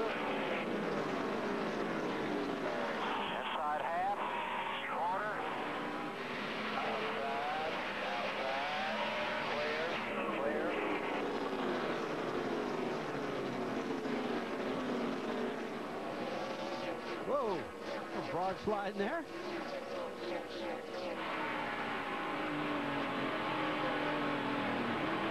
Lap 222 complete of 500. Montoya, Earnhardt Jr., Stewart, who stayed out as you ride along with Tony Stewart and look at the 8 car. Remember, they had the little bumping shunt there during the caution flag a couple of cautions ago. I saw that 16 and 31 car coming into the pit area a while ago, and Jeff Burton get penalized. One thing that these guys could have been doing was that they're pitted in front of behind each other, and so Jeff may have been letting the 16 pass him so they wouldn't have to. You see how these pit stalls are? That way they could come into their pit stall straight, and I think that's what Jeff was referring to when he said he wanted to make pit road safer. Instead of coming in front of the 16 and having that and getting blocked in, they were just going to swap spots back there on the backstretch. Well, that makes sense. That would make it a lot safer for both of them to be able to get on the pit road. Yeah, that's a tough call. There's a lot of negotiating you have to do with pit road, getting on it, and these small pit boxes are just tight, short track racing. That puts Burton all the way back in 33rd position. With these guys here, he's chasing Montoya. And prior to that caution flag, the 8 car, Russell, you pointed out a moment ago, was the fastest car on the racetrack. Yeah, here's the 8 car. Dale Jr.'s been quicker than anybody. Whoa! And that's what happens when you run out of room just so close to the curb.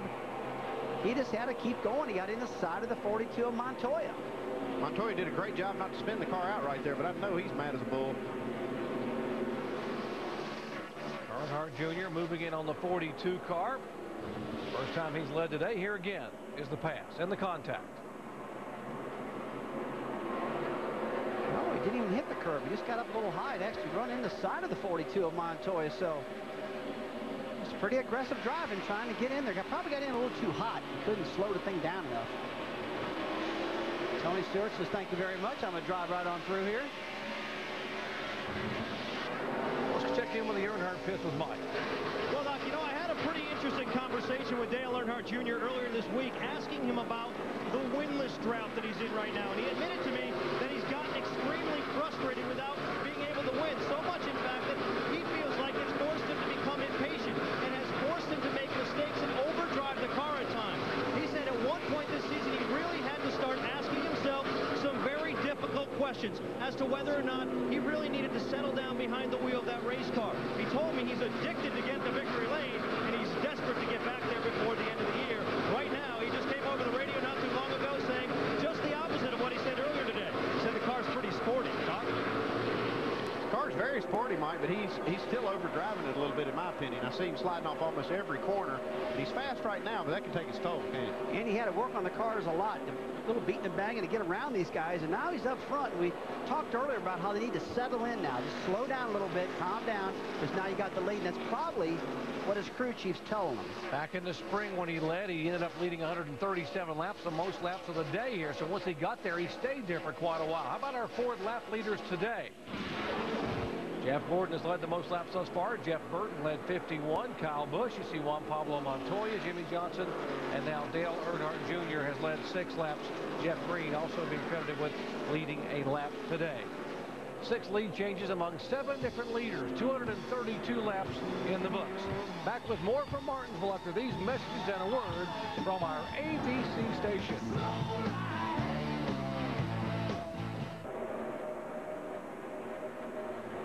Welcome back to the Subway 500 at Martinsville Speedway, the smallest, tightest, toughest track in NASCAR. 240 of 500 laps complete, 6 lead changes, 7 leaders, 8 cautions. With this, the 6th race in the chase for the Nextel Cup, we get up to speed on our 12 chase drivers, beginning with Alan Bestwick. And beginning with Tony Stewart, Susie, was running in 2nd spot, got that position after a little pit strategy played by crew chief Greg Zivinelli. They pitted at lap 168, then did not hit at 216. He started 34th, he's running 2nd, and they're good on fuel till about lap 305. David? Come back to the top 5, Martin Truex Jr.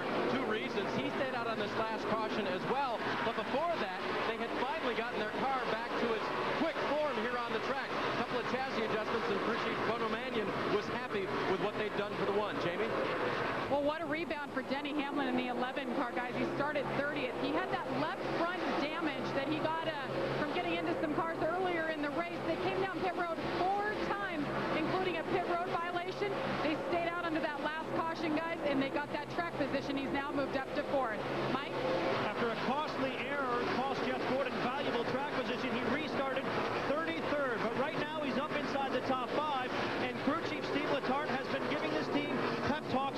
last several laps, reminding them that there's more than half this race left, and they feel like they've got the best race car driver here in Martinsville. Alan? At Gordon's Hendrick teammate Kyle Busch, his crew played a little pit strategy as well. Did not pit at lap 168, led from there until the caution at 2:14 for debris.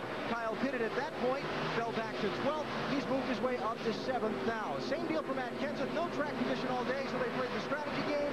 No pit at 168, pitted at 216. He ran second in between those pit stops, and Matt Kenseth is 10th right now. Dave?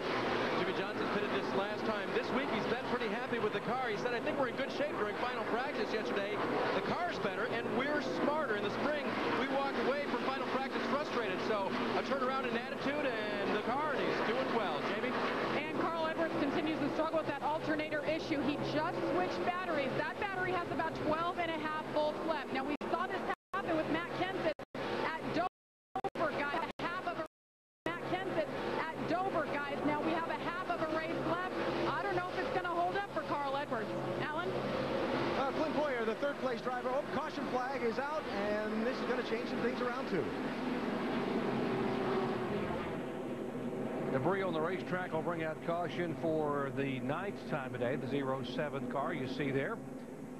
Clint Boyer back in 15th spot. Harvick back in 17th for the remainder of the chasers. And Jeff Burton back in 20th position. Part of a bumper bar race there laying up on the top of the racetrack. Not too surprising to see a bumper bar lay on the track. I started to say a lot of times the fans say there's no debris on the racetrack. Well, folks, that's a lot of debris right there. That's a whole rear bumper. Could have been off this 70 car because he had his the fiberglass part knocked off earlier, and I guess looks like maybe somebody knocked the reinforcement off that time. See, part of the rear bumper still hanging on there. Take a bit of a break for the 31 car of Jeff Burton because he had come all the way from 33rd back up to 20th position because of that commitment cone violation. Now they're going to head back on the pit road once again. Jamie Little. Well, Denny Hamlin coming down pit road. Mike Ford, his crew chief, asked him if he needs more forward bikes. Denny said, I don't know. You do what you think you need. So they're going to do an air pressure adjustment and 4 tires for Denny Hamlin. Alan? And Tony Stewart pits a little adjustment on the left rear jacking bolt for the wedge. They're going to make a 4-tire change here. Tony reporting his car not too bad at this point. Dave? While the car is better for Martin Truex Jr., just a little bit too loose for him to make an air pressure adjustment and change 4 tires. Mike? Dale Earnhardt Jr. extremely happy with his race car right now. No major chassis adjustments, just an air pressure adjustment and 4 tires on the 8 cars. They go to work on the left side. They drop the jack and he's away. Earnhardt Jr. rocketing off. Truex, you see the 20 car of Stewart. And Jeff Gordon speeding off right in front of one Pablo Montoya. So Truex gains a couple of spots. Gordon up, Montoya up. Scott Riggs up 4 positions. Denny Hamlin back 4. And you see the remainder of the top 10 racing off of pit road. Back with a restart in a moment. ESPN's coverage of NASCAR Nextel Cup Series on ABC, the Subway 500. Brought to you by Allstate. Go online to see real race fans hanging out with a not-so-real Casey Kane. Pennzoil Platinum, full synthetic motor oil with adaptive molecules. And Chevy, an American revolution.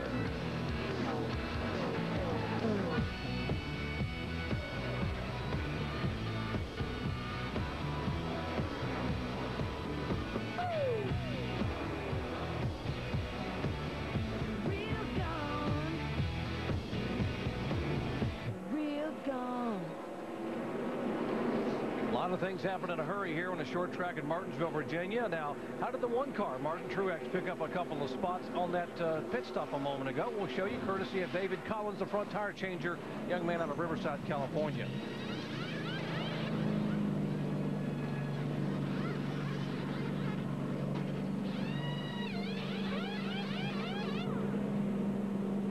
Picked up 2 spots. David, an extreme athlete, motocross racer and kickboxer. Now for Tony Stewart, he wasn't quite as fortunate. Yeah, take a look at the right front corner here. The tire changer is going to get the stop done, throw the tire off, put the other one back on, gets ready to take off, and the hose is hung on the right front splitter. Cost some valuable time. Does a good job recovering, though, getting that thing back up, and got back up on his feet. You see they're both done almost identical and out, although he did lose 1 position on that thing. 9 caution flags, 56 laps. Kyle Busch, the leader. Bobby Labonte in second spot. Sorensen third and Kenseth fourth. As the pace car is pulled away, we will listen in as we go full throttle for the restart. All right, coming to green. 26 will be catching him about when you get it. You're ready. Green flag. Green flag. Taking up. Clear low, right there. Right there. Get the binoculars, get a good look at the grill. Clear low. All clear. Whoa, Carl Edwards. 99 all the way up across the racetrack, keeps it out of the concrete. Come on, babe. Just do all you can. Yeah, you saw the 41 cars stack up. You saw the 99 Carl Edwards slide up there. Brakes are hot. I couldn't get it stopped. And we're hearing now that the brakes on the 26 car, Jamie McMurray, is starting to fail also. So a lot of problems starting to happen. And we're only halfway into this race, guys. One thing that happened right here to this 99 car is he's talking about his brakes were hot. And what happens is it boils that brake fluid and makes the pedal go to the floor. 41 Reed Sorensen is slow. We were talking about the 26. Whoa, the 18 car, J.J. Yaley, a lot of smoke. Dale Earnhardt Jr. right in behind him, and the caution will be waved again for the 10th time. Man, it's like this last restart. Oh, Johnson's got a little bit of damage here. That's not going to hurt him, though. He just needs to monitor that, Andy. It's just no damage, just a grill knocked out. That happened as a part of the chain reaction on the restart. We heard the 26 car had a right rear brake issue. They stacked up. As we will show you again what happened on the restart a moment ago as they were coming down for the green flag. Everything looks normal here. You see these guys coming off this corner. And something happens. What looks like right here at this 41 car just didn't get going. And all these guys just start piling into the back of each other. Edwards gets by on the inside beneath the 17 of Kenseth, but now watch the 99 car up across the track. Said his brake pedal went soft there. His brakes were hot. Didn't have any brakes when he went in there to hit them. See the 18 kind of file in right there behind Carl. And then right here, it looks like the engine just blows up. That's it coming out of the exhaust pipes. Oh, look at Dale Jr. Couldn't even see, Andy. Yeah, he got stuck in that smoke and almost got up in the wall. That was a good save by him. He was probably blinded by this smoke. There's a ton of smoke came out of the pipes of this car. It's like one of those Days of Thunder movies, Jerry. Yeah, you can't see nothing, you know? Now from the 1 car of Truex, who was also behind this engine problem. Tire smoke. Someone blowing up in front of you. Come on through here. Come on. Caution. Blinding smoke, but Earnhardt stays out on the wall. Back in a moment. You're watching ESPN on ABC. Back at Martinsville Speedway here for the Subway 500. Caution for the 10th time of day. The 18 car, J.J. Yaley blowing an engine. Reed Sorensen is walking away from his Dodge after he had trouble on the restart. They have taken it back to the garage area. A lot of fluid trailing out of the back of that car. There's the engine that let go. Presumptively, the engine let go for J.J. Yaley. He's also in the garage area. What about the issues with brakes? As we head down to our ESPN Dish Tech Center to explain it, here's Tim Brewer. Hey, one of the issues today, when they cut these brake blower fans off, no air moving through here, you don't cool the fluid. Weakest point in the brake system is the fluid. When you boil that fluid behind this piston right here, you're out of business, because when you reach over to hit that brake pedal, it goes to the floors, you don't have any brakes. No brakes here at Martinsville, pretty much the end of the day. Jerry? Thank you, Tim. Boy, that brake fluid, you heard guys for years, for decades, talking about boiling that brake fluid, and once it boils, you got nothing. All right, Mike is caught up with J.J. Yaley, who just stepped out of the 18 car. Mike? And Doc, obviously disappointed after expectations were pretty high coming into today, but what did you feel just before the car blew? Just I was getting into turn 1, I started to feel a small vibration, and I thought for a second maybe I was having a brake problem, but I looked up in the rearview mirror and you could see some smoke coming out. So most likely it broke a piston, something that long the line. I don't think it's got a big hole in it, but nonetheless, the interstate battery car was pretty decent there, but we're blown up now. It's just what it does. You start getting excited, and you know, we got the car where we're starting to drive good again. I got real tight in the center, and it was definitely dicey racing out there in the middle of the field. I was having fun. Dicey, that's pretty much par for the course here at Martinsville, isn't it, Doc? It certainly is, Mike, and certainly you heard a disappointment. He was having a good run, JJ, hoping to be able to finish the year in the 18 car, maybe get him a couple more top 5 finishes. Well, let's check out our Allstate Good Hands move of the race. And it goes to the 1 car of Martin Truex Jr. Now watch the engine erupt. You can see nothing in front of that windshield, and somehow Truex is able to get underneath the 8 car and not have any contact. Different angle now from our Goodyear blimp. You see, watch the 1 car. And he can't see a thing and gets through it. So he's our Allstate Good Hands move of the race on behalf of Martin Truex Jr. Allstate will donate $1,000 to the Urban Youth Racing School. Good move, Martin, getting through that without getting the car damaged. Now, what about the issue with the 99 car, Carl Edwards, and the brake problems? Jamie Little? Well, Doc, what's happening with that is he's trying to shut down as much power as he can to conserve those batteries to make it to the end of the race. So one of those is the brake fans. So he's shutting off those brake fans so there's nothing cooling him down. So what happens? Well, you saw in that restart, he tried to get in there and put on the brakes. He had no brakes. He had to avoid the accident. And so he came on the radio and said, guys, that wasn't me being aggressive. That was me trying to stop the car. So Bob Osborne, his crew chief, just came over the radio and said, okay, this is what you got to do before this next restart. Lightly tap your brake pedal before the green. It'll get those fluids going, and you'll get some brake pressure built back up. So hopefully he can put the brakes on next time. Doc? All right, trying to get those brakes back where they'll work. Tough break there, no pun intended, for Carl Edwards. Back after these messages and a word from our ABC stations.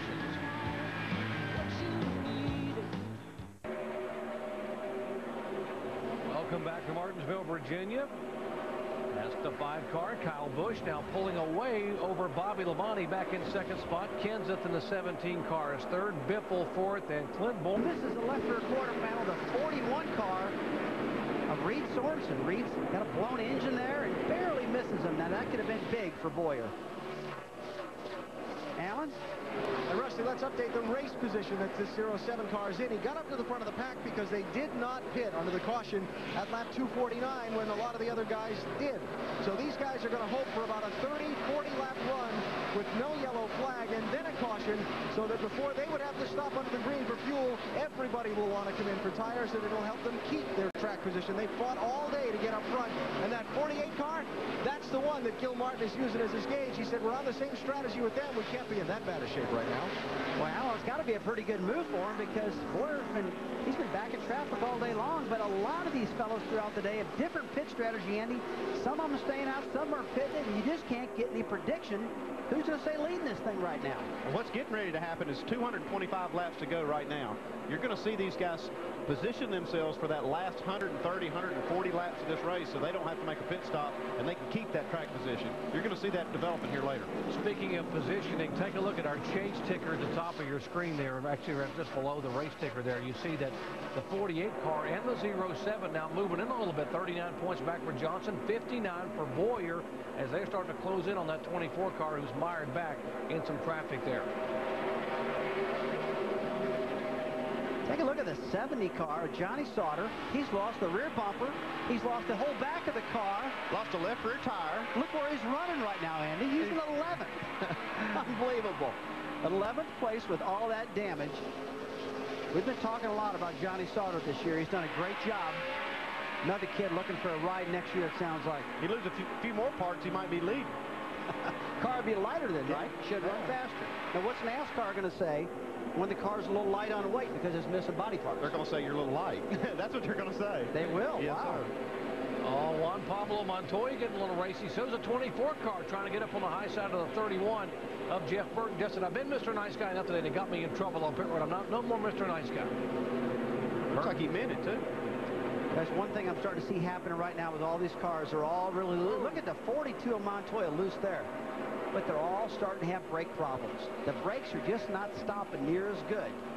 A lot of guys are really glowing the rotors. A lot of heat. A lot of problems starting to happen. Now watch from the onboard camera of Jeff Burton. Watch the contact a moment ago as a 24 car pulls right up in front of him. Clear.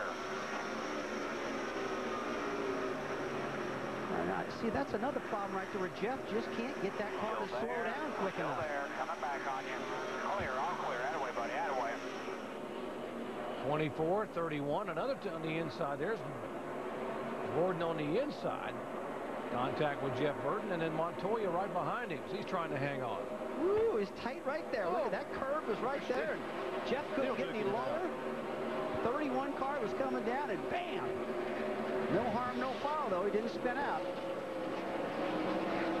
Boy, boy, this 42 car of Juan Pablo Montoya, he feels like a pinball out there. He's got hit every lap, sideways all over the racetrack, and still going. And he's still driving the wheels. You'd think he grew up on a dirt track somewhere instead of growing up in open wheel competition, running all over IndyCar and Formula One.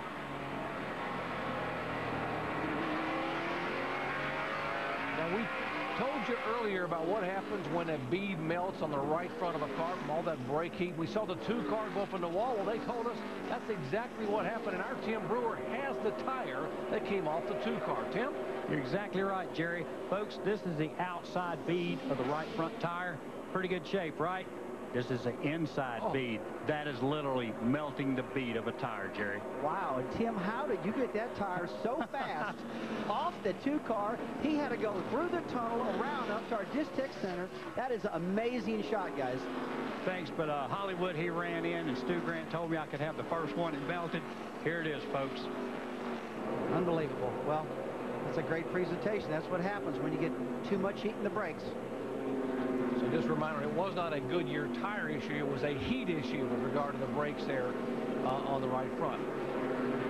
Take a look at our sprint speed lap here in the 20 car. Tony Stewart, talk about being fast. Here's a guy who wants to sprint his way toward the front. Last time by, almost 91.5 miles per hour. And the leader's last lap for Kyle Busch, about 1 mile an hour slower than Tony Stewart. So Tony's on the move now. 213 laps ago, he's about a half a lap behind the 5 car, but running that quickly, he should be able to get there, you know, with plenty of time to spare. 287 laps in the books. Kenseth, Biffle, Johnson, Bobby the Body, and Kyle Busch.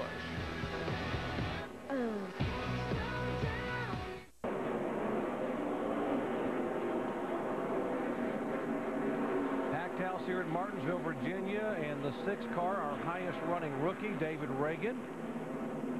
Still is our highest running rookie, by the way. He loops it around, does a complete Joey Chitwood style 360 down in turn 2, and gets it going back in the right direction and loses just a few spots. He was being shown in the top 10. Now he'll drop back to 15th. Watch the 6 car. Whoop, got a little help. It looks like he did. He got some help from Brian Newman right there. I don't know if they had something going on earlier, but it looks like Ryan just got into the back of him. Yeah, I don't think Ryan did that on purpose. Just got a little hot and spun him out. But, man, you got to hand it to David Reagan for the way he spun that car out. Just kept on going. Do a little smoke out. Made it look real cool. Didn't hardly lose anything. Jamie? And Greg Biffle, guys, running top 5 most of this race. He's coming in. No adjustments needed. Just 4 tires. Actually, they're gonna wave him off and keep him out, guys. Let's go down to Allen. And Kyle Busch is in. They stopped him a little short in his box so that if Tony Stewart pits, he has enough room to swing out around him. A 4 tire change and an adjustment on the 5 car. And watch the traffic as he pulls away. Long stop, trouble on the front, on the left. Kyle Busch losing track position. 07 also battling out behind the 99 car. Martin Truex getting his service. He's down and away. As there comes Jeff Burton by Truex, and they're going around by Johnny Sauter. Race off of pit road. Here on the 11th caution flag today, Ryan Newman up 4 spots. You see there, Kyle Busch back 3, Edwards up, Boyer back a couple. And Scott Riggs gains 2 positions. By the way, Jimmie Johnson stayed on the racetrack, as did several others, including Greg Biffle and Kevin Harvick.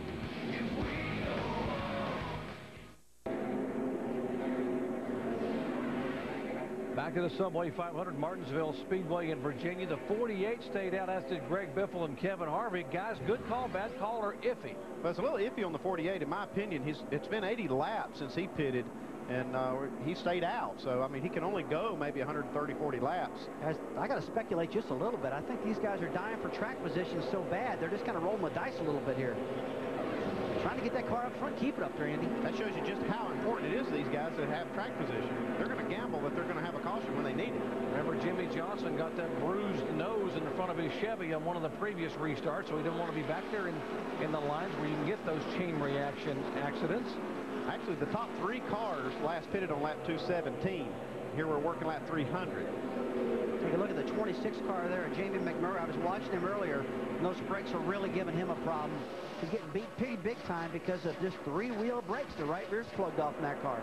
How about about the 49 car? Give a call to John Andretti, who won here driving for the King Richard Petty. In fact, that was John's last victory at this racetrack. He's been very good here over the years. Andretti won back in April of 1999. Some 307 races to go. 16-car Biffle letting Jimmie Johnson know he won't buy. Yeah, this is a race for just a position here, and Biffle wants to win this race too. Now, this is where a guy like Biffle really doesn't care about a championship. He's just wanting a victory right now. That's a dangerous man right there. Doesn't have anything to lose. You see Johnson gives him plenty of room down there, too. Greg Biffle just got married on Wednesday in South Carolina in a hurry to get to his honeymoon. Let's go down to Jamie.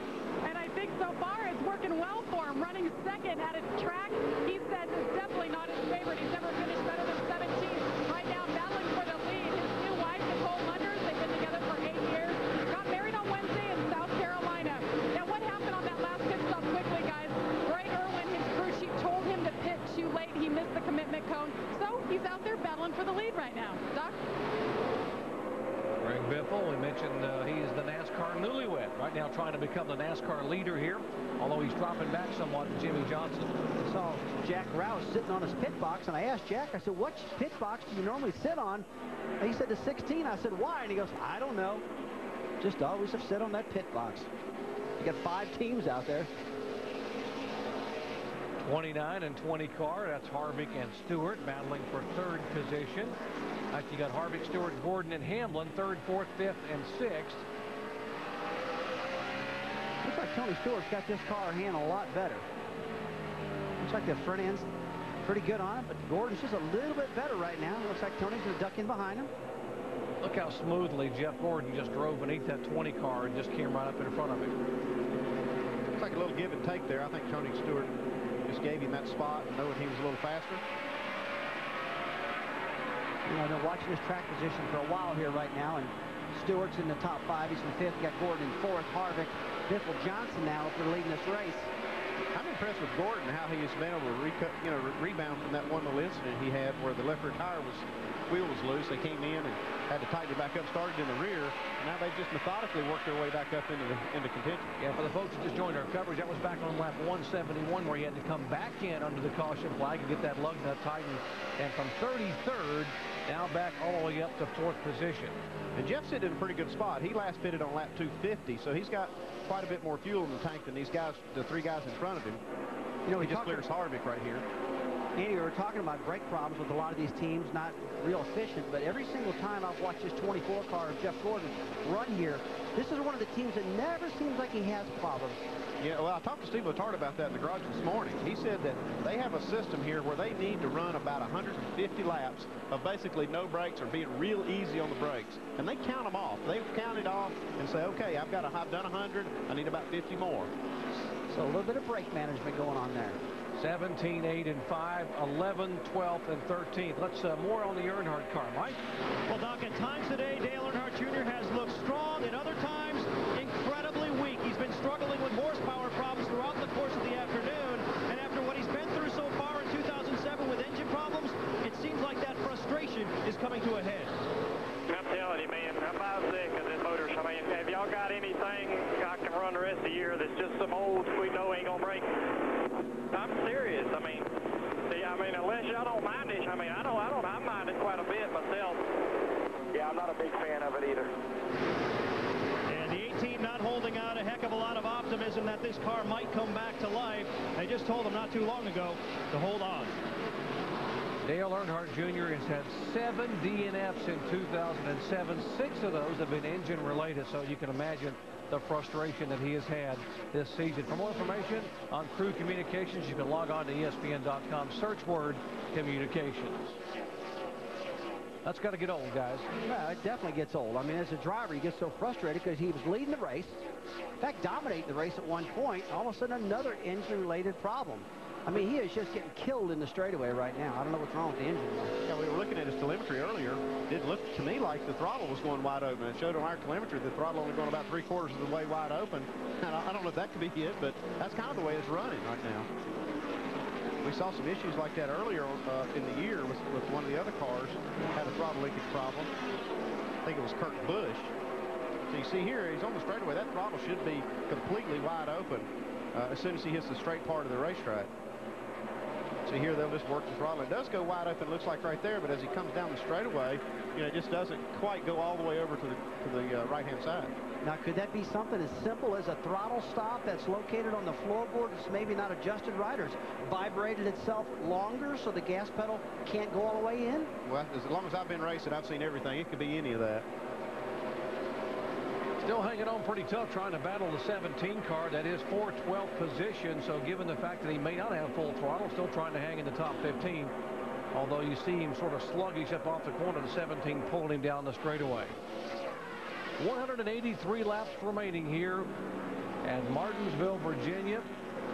Jimmie Johnson has won 2 in a row, trying to win 3 in a row. The last driver to do that here at Martinsville, go way back to 1994. One Rusty Wallace won 3 in a row. Jimmie Johnson trying to get it done here with less than 200 laps to go.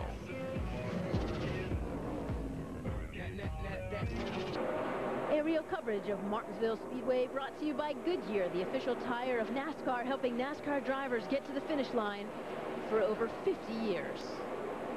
325 of 500 laps complete. The story of the 6th race in the chase in our Pepsi race rundown. Points leader Jeff Gordon on the pole and dominated early. Led the first 108 laps. He was really checked out, just out running that clean air. He has a super fast race car today. The 2 forces here. Jeff Gordon's won 7 times. Jimmie Johnson has won the last 2, and early on they were battling. Jimmie Johnson showed a lot of strength, got up and under his teammate Jeff Gordon. Jeff gave him a little bit of room down low. He took advantage and took off. And these 2 are 1-2 again. There have been 9 lead changes. The top non-chaser, Dale Earnhardt Jr., desperate for a win. He held the lead for a bit. Yeah, Montoya had a great run going. Earnhardt Jr. had a super fast race car, came up, bumped that left rear, took over, and Earnhardt checked out for a moment. Yeah, the story of his season has been engine failures, and he's going through it again.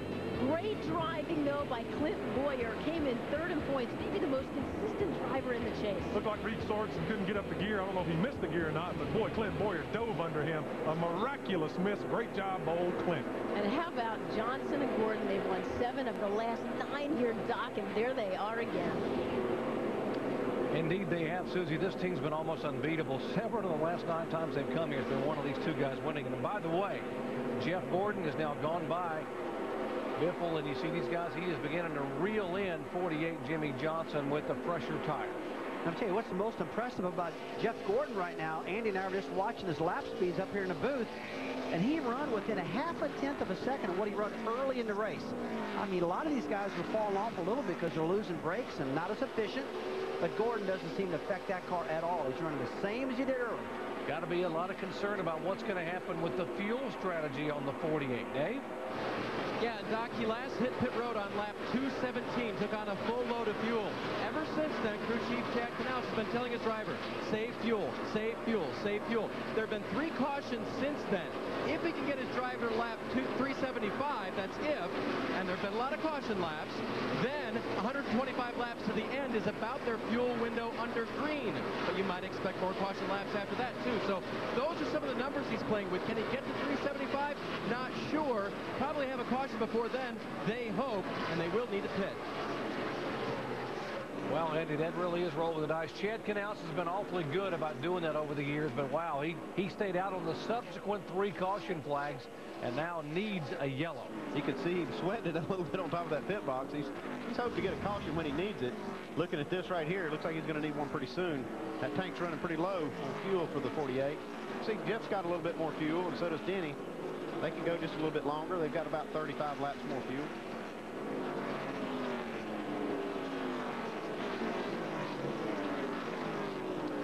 We told you if you just joined our coverage, the 24 car had to come back on the pit road on lap 171 because of a loose wheel.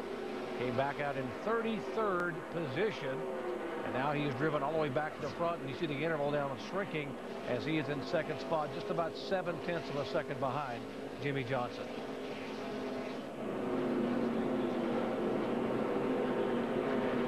Talking about how the 48 and 24 are getting closer and closer, where you couldn't get much closer than they were in the race here in April back in the spring.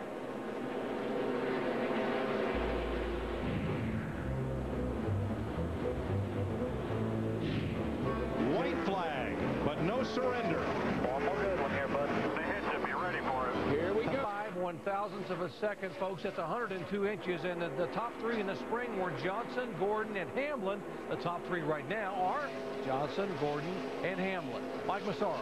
Yeah, big surprise, right, Doc, that the 24 and 48 are 1 and 2 right on the grid. Well, you know, it seems like the storyline we're going to be following all the way to Homestead is these two Hendrick cars. Well, I spoke with Jeff Gordon earlier this week about the open book policy at Hendrick and whether or not there are still some secrets. He said, absolutely not. Believe it or not, every change they make on any Hendrick race car, any air pressure change, any wedge adjustment, it goes into a database that's open to any engineer with the company. In fact, Jeff Gordon says that that's all good, but it's very rare that any of his teammates can run the same setup that he has.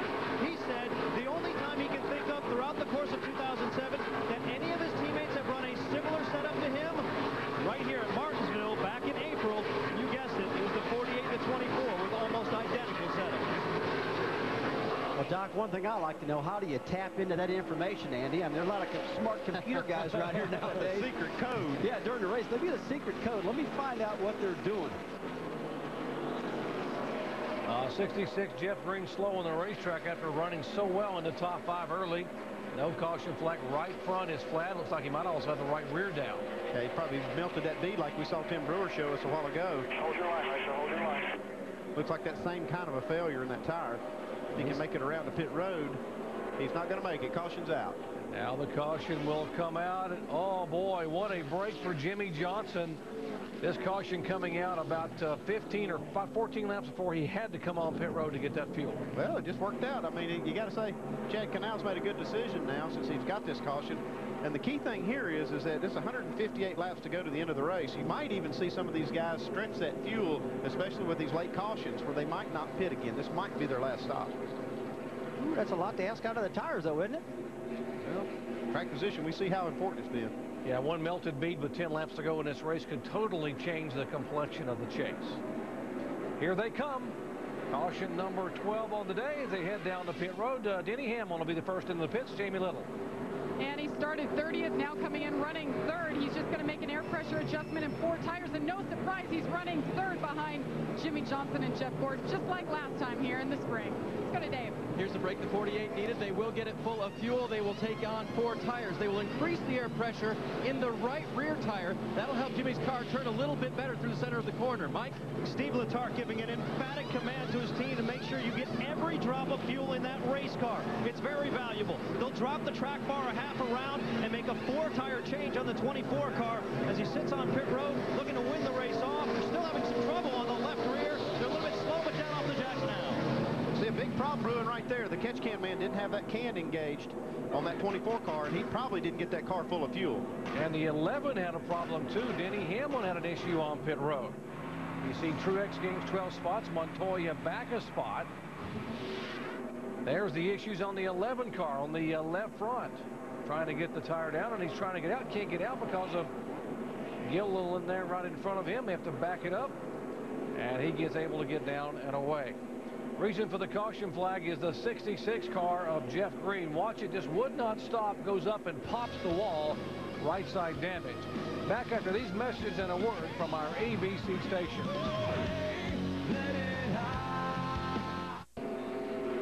Back at Martinsville Speedway, the Hendrick trifecta at the front of the field. Kyle Busch, Jimmie Johnson, Jeff Gordon, and then comes Bobby Labonte and Kevin Harvick as we go back to green flag racing. But folks, a moment ago, there could be have been some serious issues in the pit stop of the 24 car that could impact his ability to run up front for the rest of the day.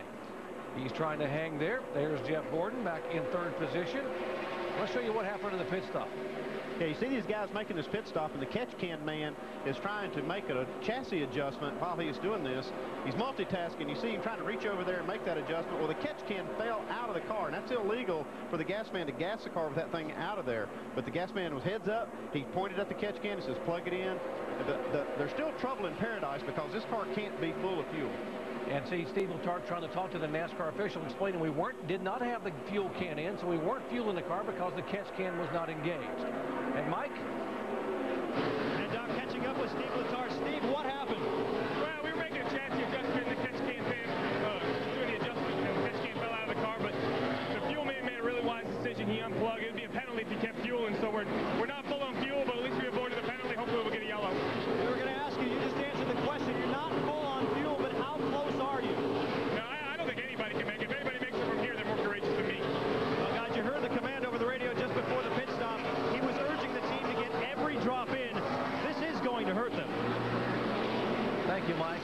Only a moment ago, it was his teammate Jimmie Johnson who needed to get a caution flag, and now Jeff Gordon is not going to be able to make it anywhere near the finish.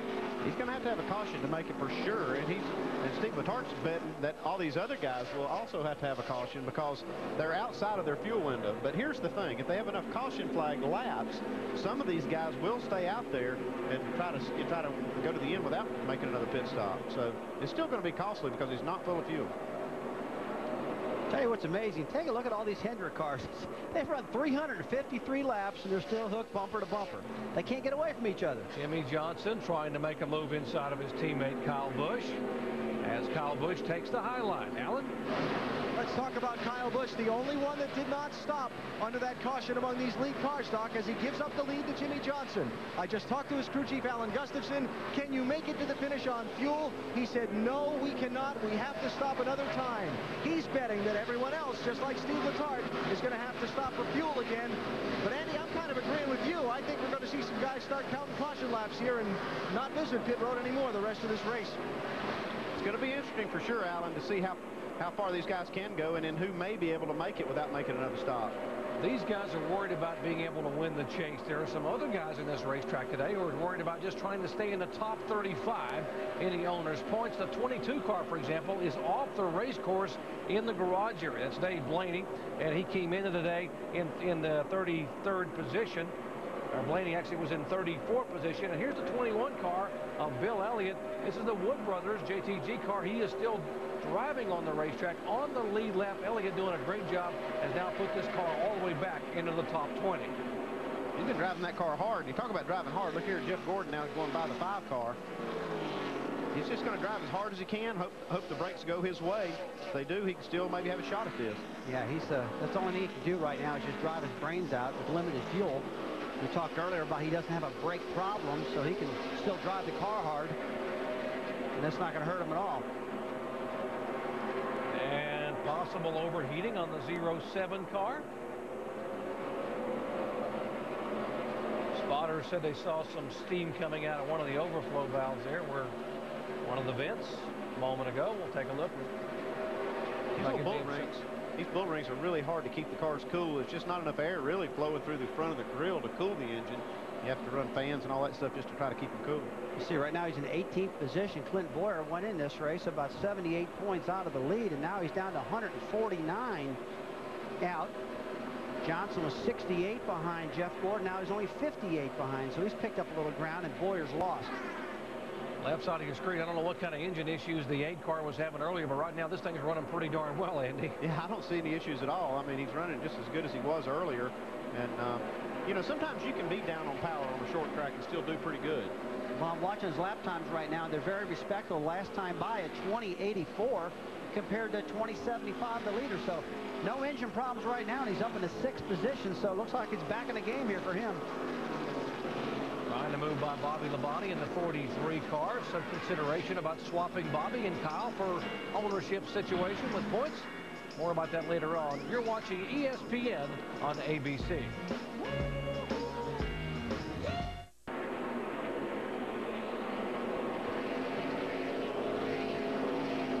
Welcome back to Martinsville, Virginia. Along with Andy Petrie, Rusty Wallace, I'm Jerry Punts, and our group covering ESPN on ABC here. NASCAR Nextel Cup, stop number 6 in the chase for the Nextel Cup Championship. Take a look at our Ford lap leaders today. Jeff Gordon has led once for 108 laps. Kyle Busch has led 3 times for a total of 106. Jimmie Johnson, Jeff Burton, Dale Earnhardt Jr. led 24. Juan Pablo Montoya and Jeff Green has led a lap. It's pretty easy to see that the Hendrick gang has dominated the top 3 positions for laps led. Jeff Gordon trying to drive for 5, trying to win his 5th ever NASCAR Nextel Cup Championship, but it's been a little bit different this year. He's got a brand new wife and a brand new addition to the family. We asked him about the new perspective on racing. Victory Lane the last couple of weeks, he had Ingrid and Ella Sophia, his little daughter, with him. He said, that's never happened before. Never been able to hold my little daughter in Victory Lane, and the proud papa trying to get it done. And he'd like to hold her on that stage at the Waldorf at the end of the year as a NASCAR champion. We told you about the race for 35th in owner's points, and the 22 car had been off the track 66 laps with a broken rear gear. They've changed it. Now Dave Blaney back on the racetrack, being shown in 37th position, 67 laps back. Whereas the 21 car we showed you a little bit ago, that is Bill Elliott. He is the last car on the lead lap. And now he has been lapped by the 48 car that has gone by. He's being shown 1 lap down in 29th position. Talking about Jeff Gordon, says he's got a whole new perspective about being a father. He probably had a whole new perspective when he had to change his first diaper, too. Talk about perspective. That'll wake you up on it. How many diapers did you change? Patty did most of them, that's for sure. Sounds to me like she did all of them. She probably did. I had my fair share, too, though. Okay. Moving right ahead. All right, Kevin Harvick is trying to move ahead in 3rd position. Best run he's had here at Martinsville Speedway. Got his best starting spot for this race. He's never started above 5th. He qualified 3rd, now being shown in 3rd position. And their lap times are just hanging right in there. Jeff Gordon, Jimmie Johnson, Harvick even. Harvick now is just matching their lap times in that 29 car. This is that point of the race that these guys are probably trying to conserve just a little bit, so they'll have something for that last push at the end. Dave?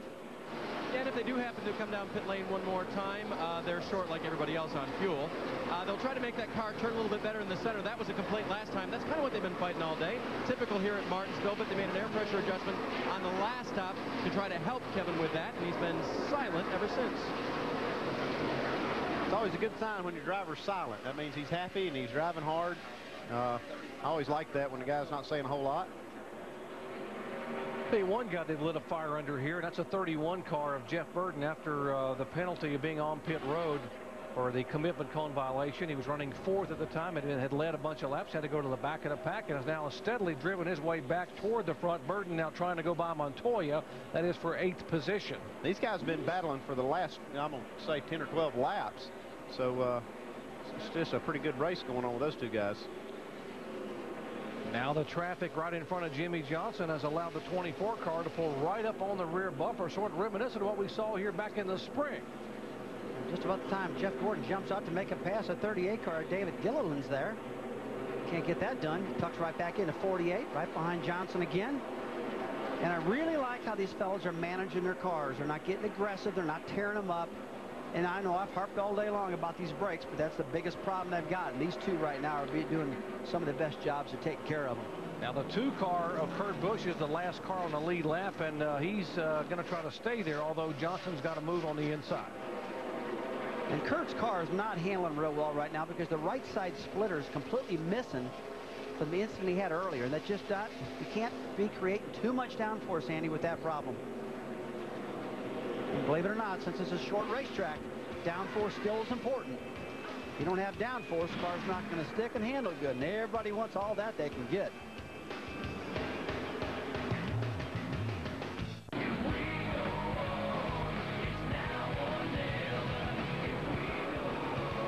Tire smoke. Someone blowing up in front of you, blowing up in front of you.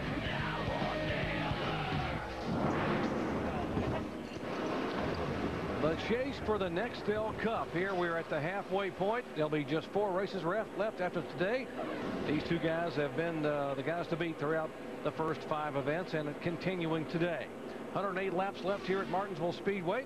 Jeff Gordon has led once for 108 laps. And right now he would get the 10 bonus points. Kyle Busch has led 3 times for 106. Jimmie Johnson has led 3 times for 94 laps. How about listening in to the top 3 radios? First Jimmie Johnson, then Jeff Gordon, then Kevin Harvick. The run we're right, and it feels like it did when we were at this stage earlier in the race, so it backed itself up. It's like tight, and then just snaps and turns in all at once, which is pretty much what it does on the longer runs, too. Trouble in turn 2. The 40 car Stremme spins around the 00. Rudeman does a heck of a job right behind him not to pile into him. And Stremme does a nice job spinning it around, and he lost a couple of braces on that front splitter, but otherwise none the worse for wear. Okay, let's see what's going to happen here. This is probably going to be the money stop for all these guys. Everybody can make it from here. This is a real break for Jeff Gordon in the 24 team. But you got to get on and off pit road. You cannot afford a mistake. Can't have a lug nut loose. Still got to be able to get some fuel in the car. It's going to be interesting to see if some of these other guys are who may want to roll the dice and stay out. The pits are open. See the green flag. There comes a 48-24. Who's going to stay out? Here comes Harvick, Earnhardt, Kyle Busch, Tony Stewart. It's like all the leaders are coming in. 48 with that 24 glued to his rear bumper coming down pit road. Here comes Harvick and Earnhardt Jr., Kyle Busch, and a 31 of Jeff Burton. Jamie.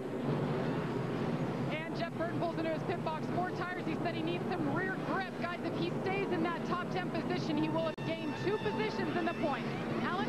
Critical pit stop here. Kyle Busch's team had some troubles on one earlier. A 4-tire change and a wedge adjustment, and hoping to gain some track position, Dave. Pit stop for the leader may take just a moment longer. Half a spring rubber out of the right rear. 4-tire change. Fuel in the car. Mike.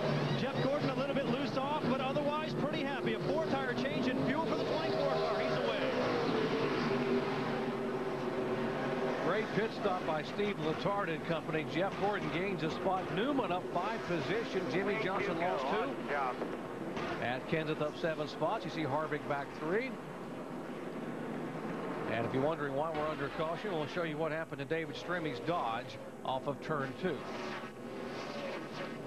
Spins around, lots of smoke, and the 00 somehow is able to avoid him and not get into contact. Back with the restart at Martinsville in just a moment.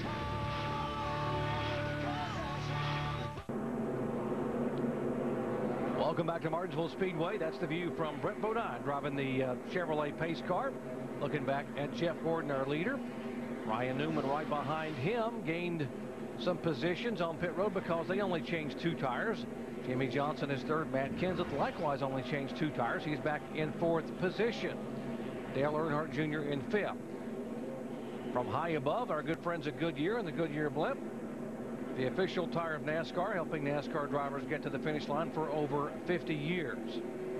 Gets you a good shot of this half-mile paperclip shaped oval, celebrating its 60th anniversary here in the Blue Ridge Mountains of Virginia, historic Martinsville Speedway.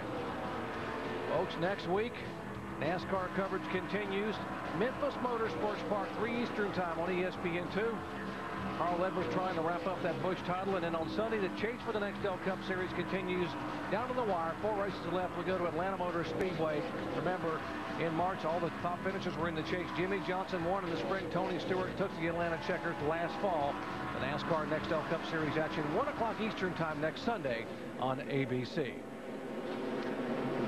Carl Edwards going to try to wrap up that Busch title up in Memphis. You're going to go up. You're going to do qualifying with us, Rusty. Go up to Memphis along with Marty Reed and the crew and call that Busch race up there. It's going to be a lot of fun, Jerry. We should be finished up at 9 o'clock on Friday night. Call the NASCAR Nextel Cup qualifying and head to Memphis and do the race the next day and back. It's going to be a lot of flying on the airplane, that's for sure. All right, getting set for the restart, Andy. You got to wonder, when do you turn these guys loose and not worry at all about what's going to happen with the brakes? If I'm Jeff Gordon's crew chief, I just tell him to try to get a little bit of the lead here and then try to save the brakes. Save something for these late race restarts where you really have to lean on. Green flag, folks. Less than 100 laps to go. Can Gordon hang on? How hungry is that 12 car? How's Ryan Newman? Hasn't won in 2 years. He's got to be really hungry, especially after last week. Almost won the race and had a couple laps to go. Had that left rear tire problem. Penske team thought they had it wrapped up. But, Andy, this is a good decision, putting 2 tires to get this position. Absolutely, great decision, because it gets him that track position. We've seen, you know, all race long how important that is to get this car up front with these guys, because you get back in that, you look at that group right there, you get back in that, you can't go anywhere. Here are 3 chasers together right in that pack. The 07 Clint Bowyer, 3rd in the chase. The 1 Truex and the 99 of Edwards. And 99 of Edwards been holding on the whole race with those battery problems. Probably lost not later, running on battery power right now. He's barely holding on because of all those problems. Watch the restart here from Carl Edwards onboard camera. Boom. Wow, that was pretty close to spinning out the 07. And you talked about can't stop the car good because of not having any cooling to the brakes. You got to believe that that's what caused that problem. Alan? Let's talk about that 07 of Clint Bowyer. Think about a pendulum swinging back and forth, and think of the extremes in handling of a race car on each end of that pendulum. That's what that 07 has been. They make an adjustment. The car goes from tight to loose. An adjustment, it goes from loose to tight. They haven't been able to hit the adjustment to get the car just right, and Boyer's been in that mess of traffic all day. Jamie? Well, I don't know what he's done, but he's done a heck of a job. Carl Edwards has conserved that battery power. They haven't complained about it. Nothing's been wrong. The brakes have been good. That last pit stop, he came in and changed 4 tires. Said the center was too tight, but that was his only issue. Then his spotter came over the radio and said, you know what's going to happen next, don't you? Crashes. Then his crew chief, Bob Osborne, said, just be patient out there. You know this last 100 laps are going to be demolition derby. Dave? Jamie, a pit stop ago, the one team decided to put on just 2 right side tires for track position. Didn't work. Car got tight. He's restarting back in the 17th position now, where he had been up in the top 10. 4 tires this time. Hopefully adjustments that will help him drive that race car. These guys trying to hang in there and be able to make it the final 92 laps. Look at this gaggle of cars. The 11 of Denny Hamlin. Near incident a moment ago, the 5 of Busch. Look at side by side is Harvick and Tony Stewart. Harvick looks like the big loser in this deal. You see he's trying to work by the 66 of Jeff Green. Just ahead right there, and he gets in the left rear of Kevin Harvick. All these guys drive right under him. Lose a lot of spots. Now from Kevin Harvick's onboard camera. Kevin, Kevin's up in the middle of the racetrack. Looks like he gave him plenty of room. Clear all around. Lost about 3 or 4 positions because of that, and that's not what Kevin needed to happen. He's one of the chase contenders, chasing points. Doesn't need to lose any more at all. Here's the frustration point, too. That 66 car is 3 laps down. These guys are on the lead lap, so you can see why these guys might be a little frustrated with Jeff Green right now. Well, here's another one of the problems. The 66 car, Jeff Green. Here's one of the fellas probably going to be looking for a ride next year. You know what? They don't care about the chase contenders. Here is Strimmy again. He produced the caution flag with a spin at lap 395, and he spins again here on lap 412.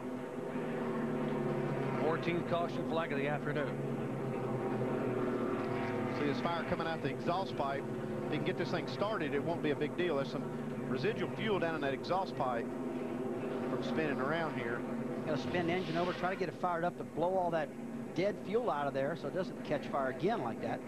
99 of Edwards trying to go by. They're rubbing paint as Edwards slips by. Here comes Truex.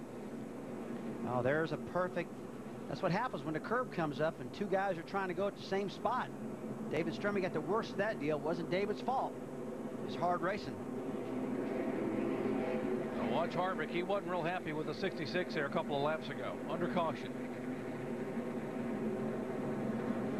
That's a love tap. That's a tiny tap. That's just to say, hey, man. He could have hit him a lot harder. I'm here, buddy.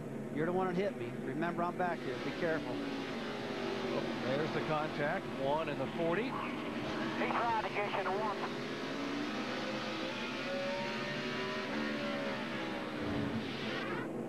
Damage on the back of the 40 car, David Strimmy. That's the reason for caution number 14. Back after these messages and a word from our ABC stations.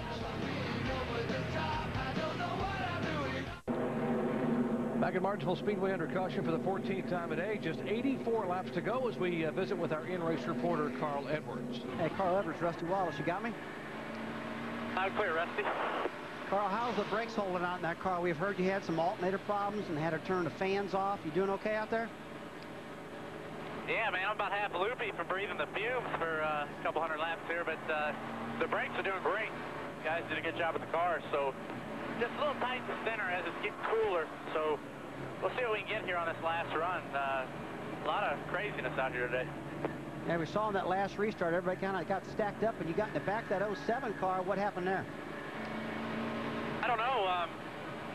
Kind of one of the deals where everybody stopped, and I was like, well, Clint's a good buddy of mine. I'll just go ahead and hit him. I couldn't stop. So, you know, the one did a good job of stopping, and everybody did a good job of not wrecking each other. But it's pretty wild, man. All right, buddy. Well, I told everybody he had brake problems. That's what caused that problem. But thanks for clarifying everything. All right, you have a good race, man. All right, 10-4, Rusty. Thanks for sticking up for me. I appreciate it. You make up any excuse you want, man. We're trying to be pretty accurate up here, but things are changing a lot. A lot of alternator problems, brake problems, wheel hopping, everything is going on, as our Bob Osborne up there probably knows. Yeah, I'm trying to. We're pretty low on the volts here, but yeah, a lot of problems. But we'll see if we can get through the end without having any more. And we'll stay tough and keep that air conditioner turned off.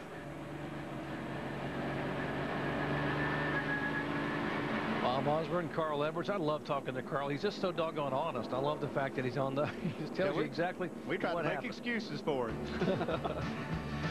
Folks, 82 laps to go. This is going to be a typical Martinsville shootout. You're watching ESPN on ABC.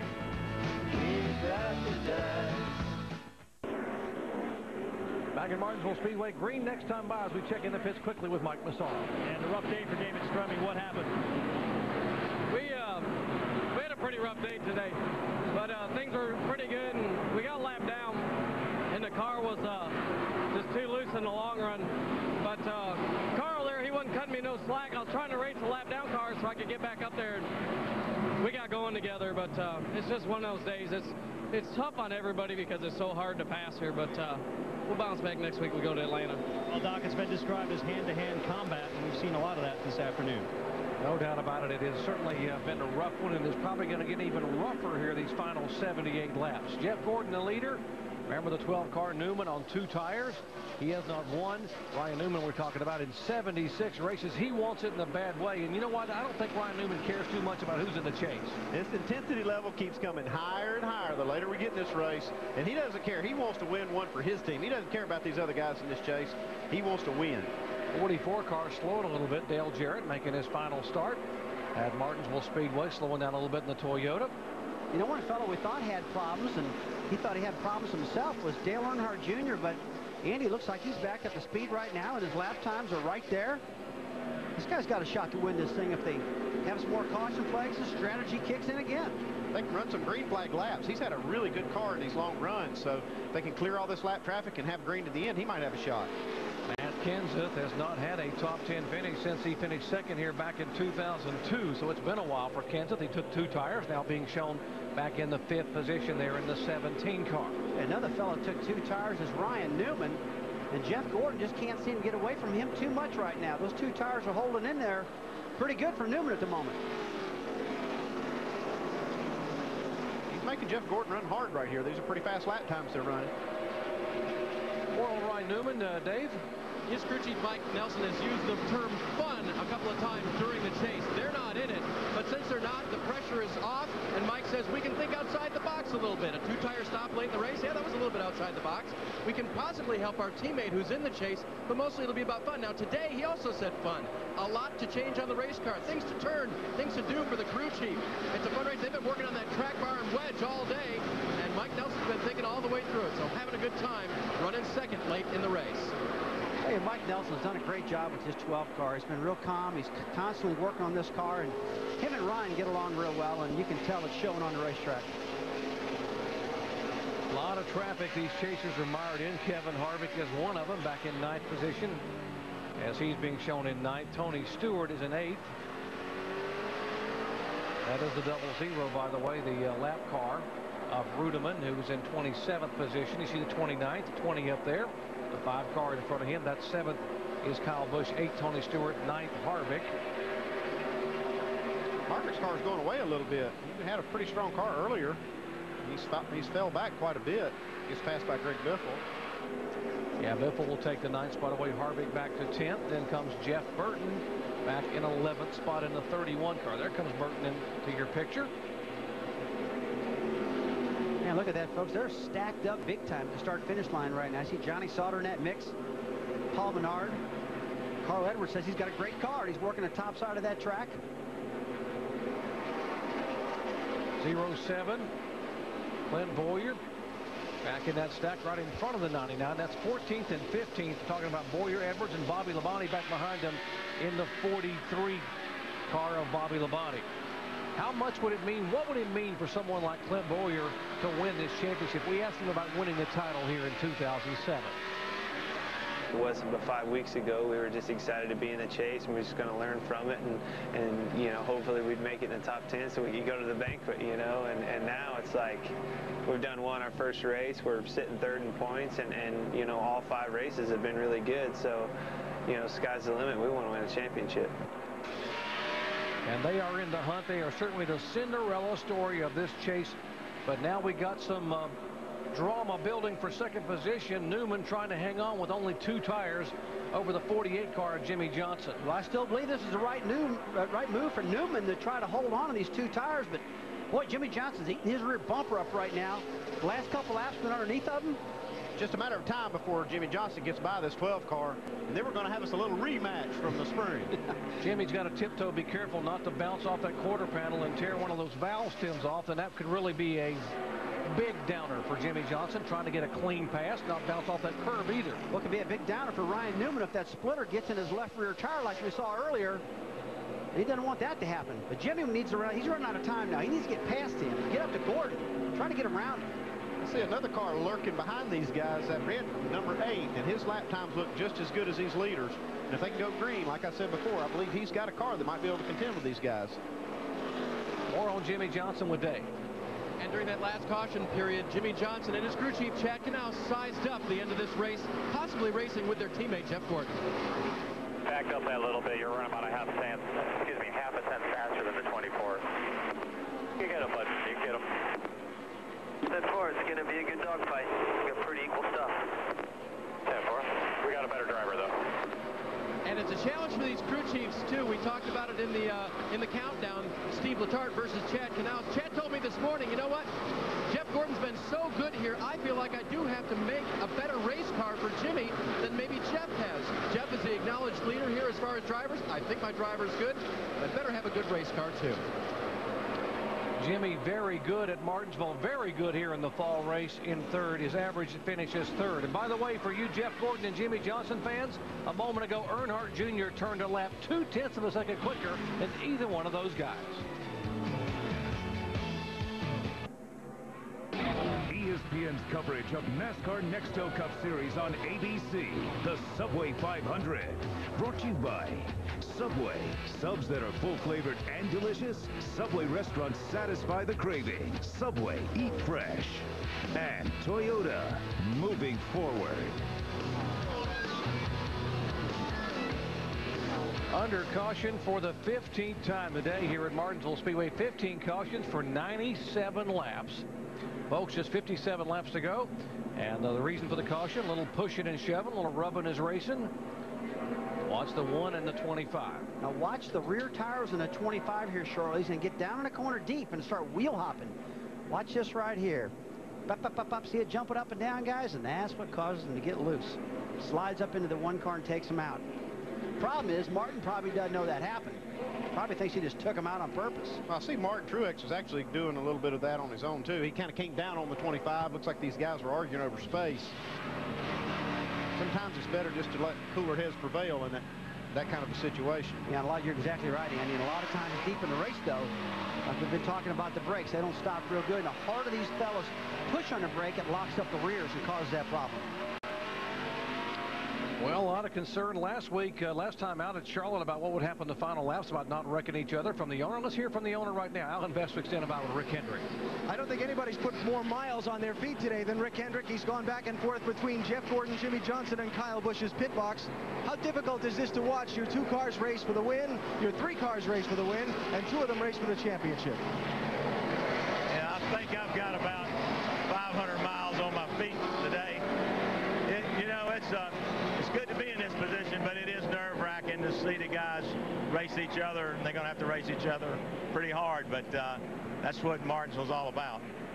Now, you're over here on Kyle Busch's pit box now. Is this neutral territory in the race for the win, or what makes you decide to move from one place to the other? When Kyle gets to 3rd, I'm going to leave here. I'll be in another, but probably the 25. All right, thanks, Rick. Good luck to your team. He's got a busy job watching all these cars. You can't pull for any one of them over the other, huh, Doc?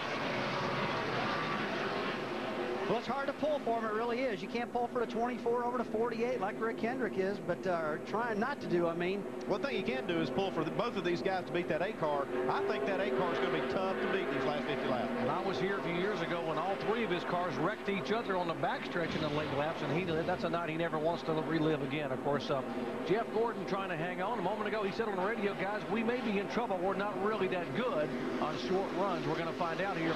55 laps to go.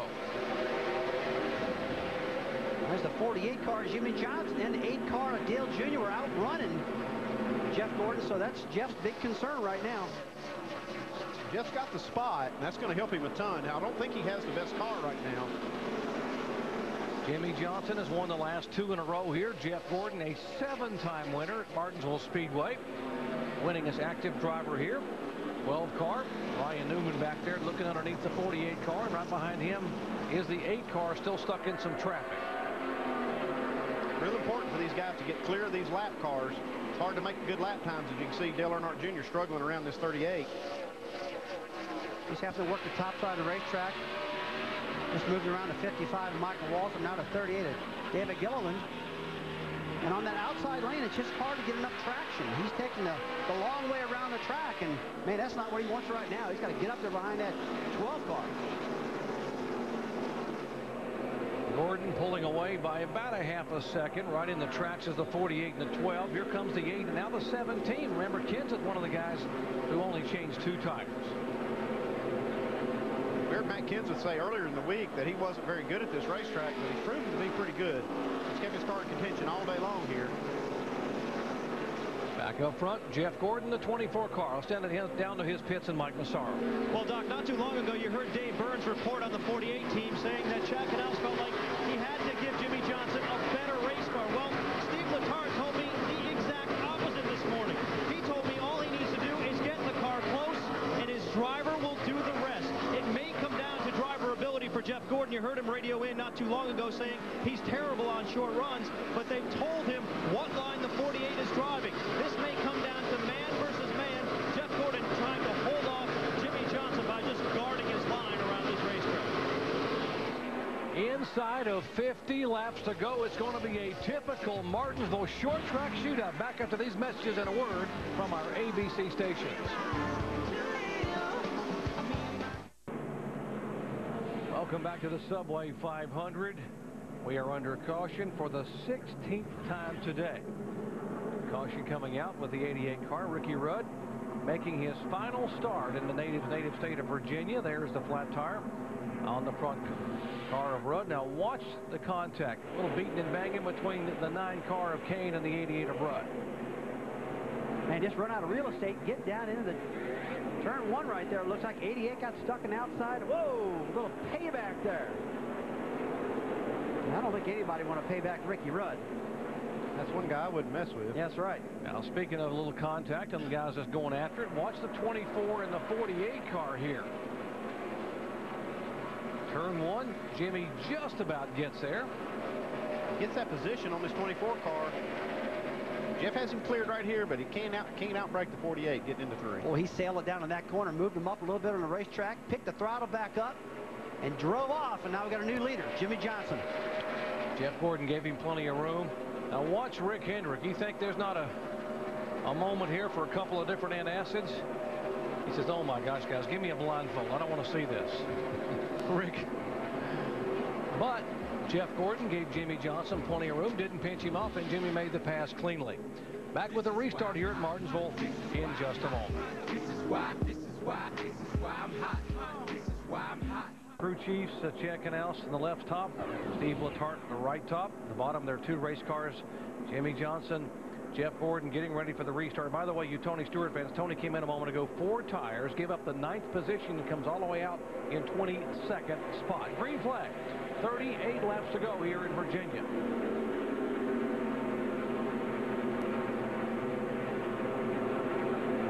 Jimmie Johnson got a good jump on that restart right there and getting that clean air. He's out of there now. The 24, Jeff Gordon getting held up by Michael Waltrip, a lap car. Waltrip racing for the lucky dog spot. He's not cutting Jeff any slack right here. Jeff needs that bottom of the race here. He'll get clear now and get it. Got to have that bottom lane.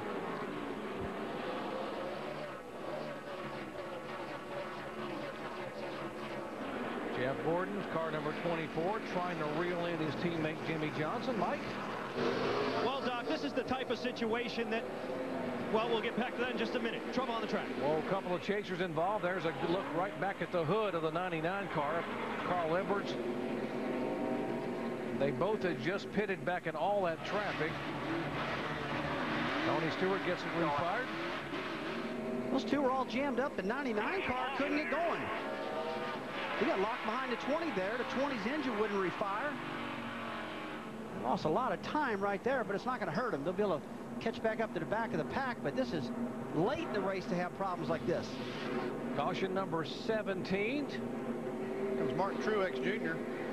Gets into the 45 car. This is quite a few instances we've seen this one car in today. He just keeps running out of room. That curb keeps sneaking up on him. He hits the curb and gets up into these guys, spins them out.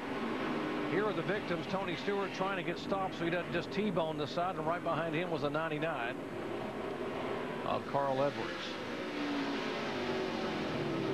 Correct front of us, just slow down, stop, just sit there. You got him behind you, you're Under good. caution number 17 today. 34 laps to go. Back with the restart. You're watching ESPN on ABC.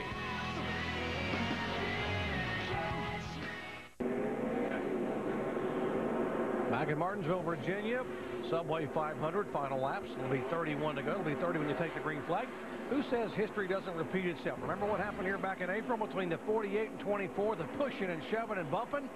65 one-thousandths of a second's margin of victory for Jimmie Johnson. Will it be that close or even closer? We're going to find out. Green flag. Jimmie Johnson leads Jeff Gordon down. Ryan Newman hungry back there, and Dale Earnhardt Jr. also very quick in the 8 car. I tell everybody, Michael Waltrip just got the lucky dog, the free pass. He's back in the lead lap right now. Did a good job holding those guys off to do that. Michael being shown back in 26th position on the lead lap. Dale Earnhardt Jr. trying to get past the lap traffic before he can attempt to make any kind of move on the 12 car. I'm afraid Dale Earnhardt Jr. needed some green flag laps to be able to beat these guys. We got laps running out. He's going to have to get going. Yeah, we've had so many caution flags, Andy, late in the race right here. He just keeps losing his rhythm.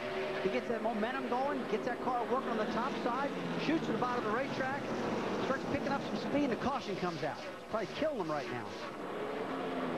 Really working in favor of Ryan Newman, though. Oh, yeah, that was a great move by his team to put him out in 2 tires to get that track position. Looks like Gordon's able to hang with his 48 right here. May have found something. Racetrack probably changing a little bit too because it's getting darker or getting lower. Sun's getting lower in the sky. They've had some cautions here. Well, right now the complete turn 1 and 2 is shaded right now, and turn 3 and 4 has got sun on it, so it's definitely going to be different. The handling of the car down to 1 and 2 versus 3 and 4, so that's probably giving a little bit of a problem right there. See Jimmie working the top side of the track on Exeter turn 2. He's trying to figure his own line out there. Mike? Well, guys, Jeff Gordon, as you know, comes into this race with a lot of momentum. He's won the last 2 races and has a pretty healthy lead in the standings. 68 points over Jimmie Johnson. Johnson trying to cut that down. Still, Jeff Gordon not quite content with his advantage. Wants to win this race badly, but is starting to get a little bit discouraged. This was his radio conversation with his crew chief just a few laps ago. What we can do, man. We're just not very good right now. Oh, but that's it. That's all we can do, man. It's not falling our way. We need a long run. We're going to do best we can in these short runs and get all we can out of it. And the trouble on the track, Martin Truex Jr. around. Well, the 1 car has had his share of issues and troubles. He's been sort of a cue ball out there, being bounced up off the left front flat. Actually, the left front tire is missing from that 1 car, and Martin tries to bring it back around. One of our chasers, that's part of the tire that's down. The bottom part. Yeah, I think it hit the curb, Bono, and came off the rim is what I believe. Jerry, it looks like the cars will be fine, though, guys. He come in just for a pit stop. The air dam's not tore up. The splitter's fine. Looks like he got a little boot from behind him by the 6 car. Looks like Tony and Carl just barely get through this one, too. They got to be saying, what's wrong with you guys? We can't catch a break. There's the John Andretti. Here's the 6 car of Reagan with the bump under the 1 car of Martin Truex. Come on. How about from Carl Edwards' viewpoint?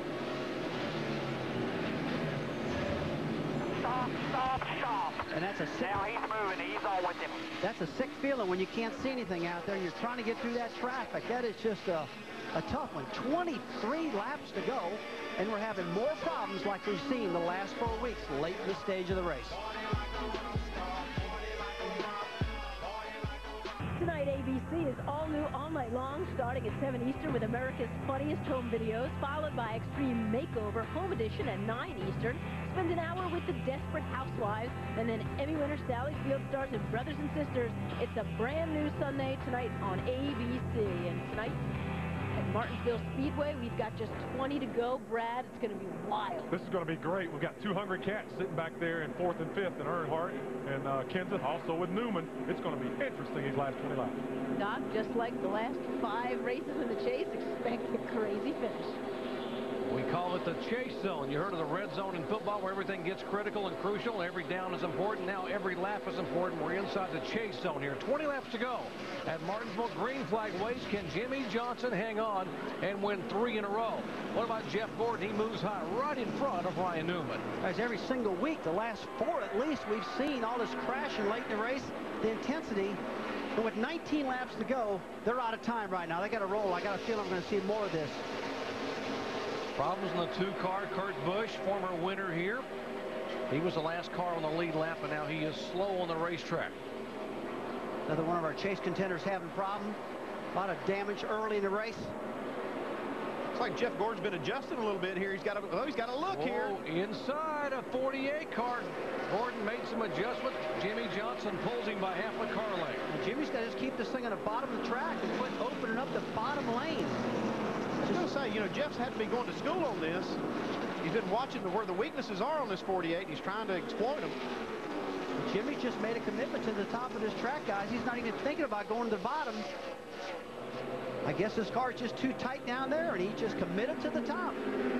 Bill Elliott's smoking real bad here, guys. 21 car, plume of smoke. And caution. Got all in one. Yeah. Caution being waved again. This will tie the record for cautions here at Martinsville. 19 cautions that was set back in October of 2005. These cautions are not good for Jimmie Johnson. It's pretty noticeable that he's struggling on these restarts, trying to get this car up to speed, because there's no way in the world he'd be opening up that bottom lane and just let Jeff Gordon take it. Just can't seem to get the car to stay on the bottom right now. And Andy, a lot of times you got to get these tires back up to temperature, get all the rubber buildup off the tires so you can get going again. It looks like Jimmy's having that problem. It's either that or his car's just getting tighter as his sun goes down. It looks like he's just becoming more vulnerable to leaving that bottom open, and Jeff's going to take advantage of it. How pensive is it for the people we just saw a moment ago? Chad Knaus, Rick Hendrick. You saw Ingrid, the wife, a moment ago of Jeff Gordon. Shandy, the wife of Jimmie Johnson. There's Ingrid. Caution comes out. What's the reaction from Chad Knaus? Man, he hates seeing that when you've got that lead. Oh, why caution flag? He knows that Jeff Gordon might need some laps to be able to make this pass. Yeah, everybody's just getting miserable right now with all these caution flags. Like, come on, make this stop. Let's get this race going. Let's race it out. More on the 48 with Dave. Yeah, and he was asked this week if racing his friend Jeff Gordon, got his competitive juices going more because he was his buddy. He said, no, I get my competitive juices going here at Martinsville racing Jeff Gordon because he's Jeff Gordon. He's very good here. I have to bring my A game every time, and it's a lot of fun, but he knows that he's got one of the best guys at Martinsville right behind him, and he's got to be conscious of that as he tries to hold him off these last few laps. Mike? And you know, Dave, Jeff Gordon was asked the same question about being friends with Jimmie Johnson and how battling for a championship and for race wins affects that friendship. And Jeff was pretty forthcoming, saying, well, it definitely challenges our friendship. He remembers back to what happened here in April and said it took them a good 2-3 days to actually get over it. But he says in the long run, friendship wins out over competition on the racetrack. But when it comes to that competition, they both want to win.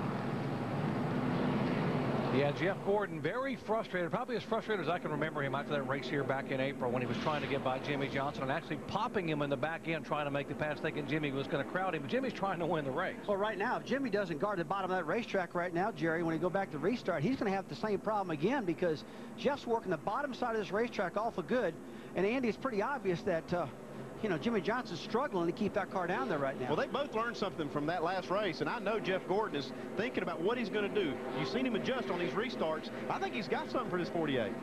Susie and Brad can both see him coming off of turn 2. What do you guys think?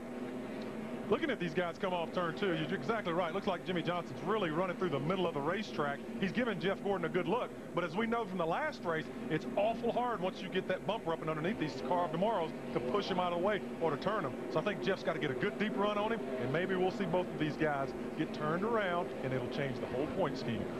Got to have some fun. What do you think, Susan? You know, you've got the two drivers and friends, but then we're looking at Rick Hendrick, and he looks like he's going to have a heart attack out there. But this is a great situation for an owner. You got your top two guys right there going at it again. It's all about taking the trophy home. I'm telling you what, we can be friends later. Doc?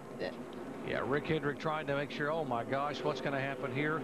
And if you're Ryan Newman, you're sitting back there and say, okay, you guys go ahead and take each other out and I'll win this race. I really hadn't won one in 2 years, and I'd love to have it. Doc, absolutely. That's what I was just getting ready to say. Ryan Newman sitting there hoping these guys are going to beat each other, keep hammering over at bumpers, because we do know one thing. Jeff Gordon will do that to his teammate. We saw that last time here. I'm not sure if he'll spin him out or wreck him. I think he's going to do what it takes for him to win, though. I think he's going to, if he gets a look, he's going to take it. Back in the spring, it was not a championship at stake. This time, there is a championship in the wings. Gordon and Jimmie Johnson. Gordon came in with a 68-point lead. It is 58 right now over the car he trails at Jimmie Johnson. Folks, buckle up those seat belts. 10 laps to go when they take the green flag at Martinsville, Virginia. It's sort of like the old times here, folks. That'll be a shootout, short track style. Here they come. Here comes Gordon on the inside. Johnson's just got to block this bottom lane. Remember, there was oil dry on the bottom of turn 1 and 2. Probably not much grip down there. Look at Ryan Newman. He is not letting these guys get away. Pulls right to the rear of the 24 car. Johnson got a good restart that time. Cleared Gordon by a couple car lengths. And take a look at Newman looking inside of the 24. He might get a bumper to his left rear quarter panel and rough up the 24 a little bit. Rattle his cage like Dale Sr. used to say. That's definitely helping Jimmie Johnson. Jimmie's just going, you guys stay racing. 9 laps to go. Just keep hitting your marks. That's what Jimmie's thinking. Got to get it right. Behind this battle, the 17 car trying to take the spot away from Earnhardt Jr. Kinza trying to get his best run here since 2002. It's a good recover for Jr., a fellow who thought he was out of the race with engine problems. He's back in. Look at Ryan Newman. Moves him up the track a little bit, and he's going for second. Jimmie Johnson is loving this. He said, you guys stay side by side, push and shove each other, and I'll just cruise these final 7 laps and pick up 3 in a row here at Martinsville. Ryan Newman being very aggressive right there. He ran Jeff Gordon all the way up the hill. I'd be surprised if Gordon doesn't return the favor here. And Andy, if I was Jimmie Johnson up there leading that race and I saw these two racing, I'd be loving it. He's just checking out right now on him. Here comes the 17 car, the 5 car. They're going to move in on Jeff Gordon. And who said putting 2 tires on the 12 car would be a bad move? It's turned out to be great for him right now in second place. And the 17 car also got only 2 tires on that last stop, and Kenseth hanging tough here. Andy, we talked about how the car tomorrow uses the right side tires, not the left side much, and it's working for these guys. Definitely working for Ryan Newman. This sure did change the whole complexion of this race, this restart, because I thought Jeff Gordon had something for Jimmie Johnson, but it sure changed. 5 laps to go. Jimmie Johnson trying to be, whoa, trouble up behind him coming out of the corner there in turn 2.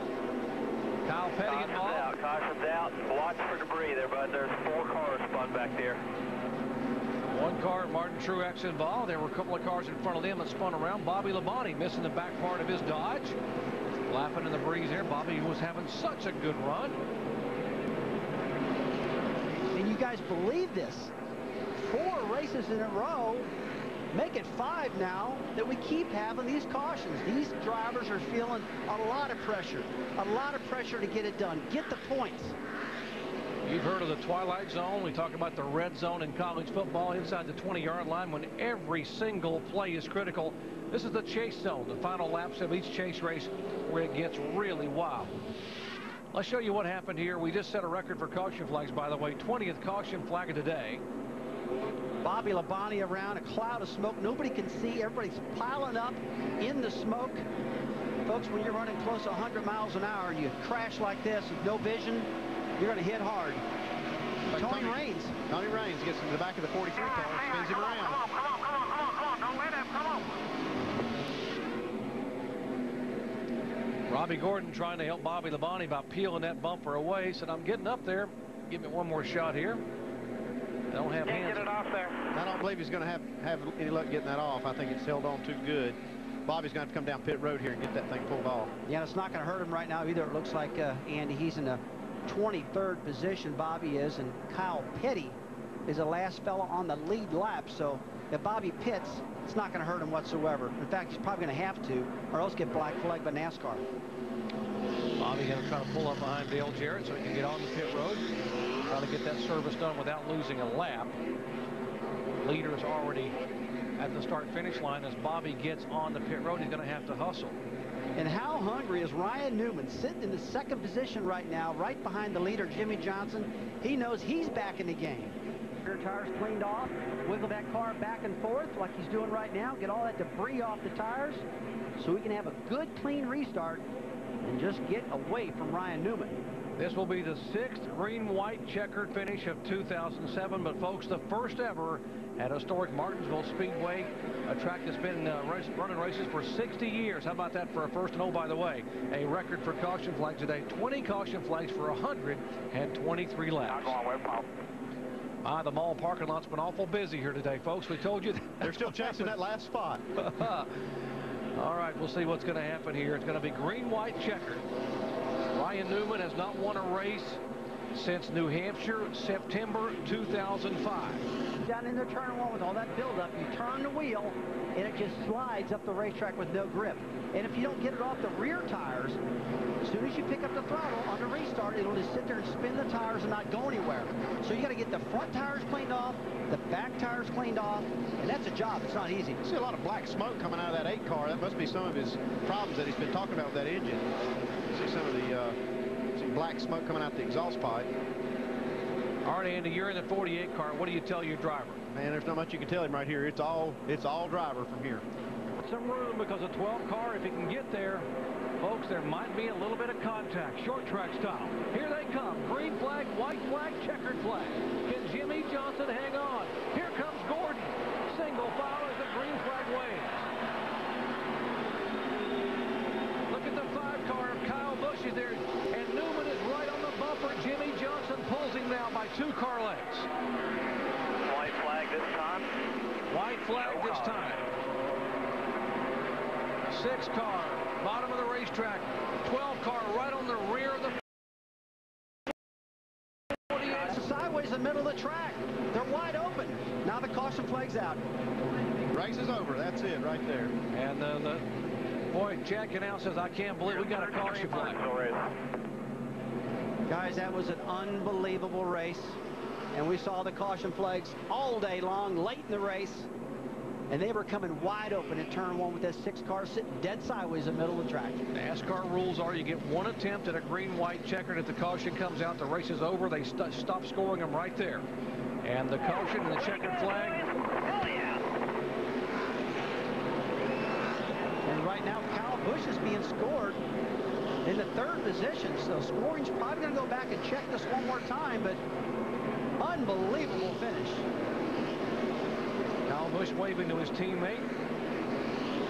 Greg Biffle, there's Jeff Gordon going by, and the celebration begins. Now watch Chad Knaus's reaction. Finally. Let's go down to Mike Massaro. And for the 3rd race in a row here at the Martinsville Speedway, the 48 team in victory lane. It looked like there were some tense moments for you down the stretch, though. Yeah, and I think that we had the best car here today. Jimmie obviously drove the wheels off the car. All those darn cautions, it was aggravating, but turned out okay. It was a good day for us, the whole Lowe's team, and considering everything's happened to us, good and bad, on this weekend over the years, this is a nice way to end this weekend. What were your thoughts on that final restart with Ryan Newman right on your rear bumper? Oh, we knew it was going to be tough. Ryan's really good on new tires anywhere we go. He's a great short-run driver. I mean, he's just on restarts, qualifying, whatever it is, he's the man. And we were nervous about it, but we also knew that Jimmie's pretty good, too. Certainly proved that tonight, Doc. Another victory for Jimmie Johnson here in Martinsville. Jimmie Johnson, what a burnout and what a finish here. He grabbed the flag while doing the burnout, and Jimmie Johnson becomes the first driver to win 3 in a row at this tough track since Rusty Wallace did it in 1994 and the spring of '95. Isn't that cool? The man was doing a burnout, still burning the rear tires, didn't let up the throttle, pulls up while the rear tire's spinning, grabs the checker flag, and keeps burning the tire. Man, you talk about some smoke. There was so much smoke from that burnout, we couldn't see out of the booth. That was crazy up here. These guys talking back and forth. Ryan Newman talking about, what a great race here as the 24 car. Let's go down to Jamie Little. And Ryan Newman now getting some Gatorade. Jeff Gordon just walked up. What was the word exchange there, Ryan? We were just exploring away. We were mad at each other, but. And why was that? Well, I gave him a little tap. Did the same thing he did to Jimmie at the first race here, and got him up out of the way. And then I went into the next corner here down into one, and I locked the left front a little bit and got up into his door, pushed him up, and thankfully I saved it when he come back and retaliated. So I understand why he was upset, but I didn't do it on purpose, and it's just hard Martinsville racing. A good run for the Alto Dodge here today. Thank Michael Nelson, everybody at Penske Racing, Penske Jasper Engines. Almost getting tired of these second place finishes, but it's a heck of a lot better than where we've been finishing sometimes. Great run for Ryan Newman, mixing it up there. Alan Bestwick? With Jeff Gordon talking to his crew next to the car and cooling down. Jeff, thoughts on third place in the hard racing there at the end of the day? Yeah, it didn't wind out quite the way we wanted to. I mean, third place is great compared to where we were at one point at the race, but I just mean long green flag runs. You know, this DuPont Chevrolet was great on the long runs. We showed that all day, and you know, we just didn't need all those cautions and short runs, but it's pretty typical here at Martinsville. So, you know, I just couldn't get going on the restarts and get real loose getting in, and that's unfortunately why we end up losing second as well. Still a good point to say for us. Jimmie was tough. You know, congratulations to him, and I really didn't have anything for him. I'm checking the video on what? Checking the video on your actual finishing position, I guess, where you were in relation to that car when the field was frozen and that final caution came out. Nonetheless, the 4 races to go now. Championship lead should still be yours. Yeah, you know, I mean, we did what we need to do. You know, you could have come out of here with, you know, a torn up race car and a bad finish. So Jimmie was strong, we were strong, and, you know, he got the best of us there at the end. So now we go to Atlanta, you know, and I'm looking forward to it. Thank you, Jeff. Let's go to victory lane. And Jimmie Johnson now being given the cue to get out of the race car and celebrate here in victory lane. His team is gathered around somewhere behind us here. Most everyone's had a chance to congratulate him. Car owner Rick Hendrick has been in there. He's gotten a kiss from Shanny, his lovely wife. And now he jumps down to drink in what was another win here at Martinsville, Jimmie. Just a great day of racing. And at the end, it always works out that way here for a good short track race. Green, white, checkered, or there's some type of shootout at the end, and that's really not my strong suit, so I was happy to hang on to that. I'm usually better on the long run here, and we were able to hang on to it. I think we had a great car. Certainly went up there and got the win today, and something I'm very proud of. And it's hard to not come to Martinsville this week and not think of all of our friends on 501 RH, and so we want to dedicate this to them. Your crew chief deflected all credit to the car, crew chief, and team. He said it was all you today. Yeah, it takes good equipment. It certainly does. But when you're racing the 24, we know we have the same stuff. And the 12 was there, you know, digging hard too. And it was really about kind of wanted the most at the end there. And had a good car. And I'm not going to sit here and boast about my abilities in the car, but I think I did a good job today, and certainly proud of what I did. Well, that's number 4. So where does that put you? Catching up to your friend now. Yeah, I guess in wins, and you know, it's good for the points today. I was happy to see the 12 get in there, but you know, this thing isn't over yet, and this team's certainly strong enough to be a champion once again. And I have to give a shout out to all the employee owners at Lowe's and thank them for all their support. I hope to get them all to New York again this year. Jimmie Johnson, the reigning champion, looking like he's got eyes on the championship again, guys.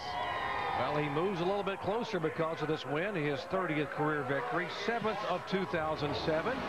And it was official, by the way. Jeff Gordon did finish 3rd, Kyle Busch 4th. After the video review, Jeff Gordon now has a 53-point lead over Jimmie Johnson. Clint Boyer back 115 points. Tony Stewart back in 4th. And there is the point standings all the way down to Matt Kenseth in 12th position. Speaking of Clint Boyer, let's hear from him with Alan Bestwick.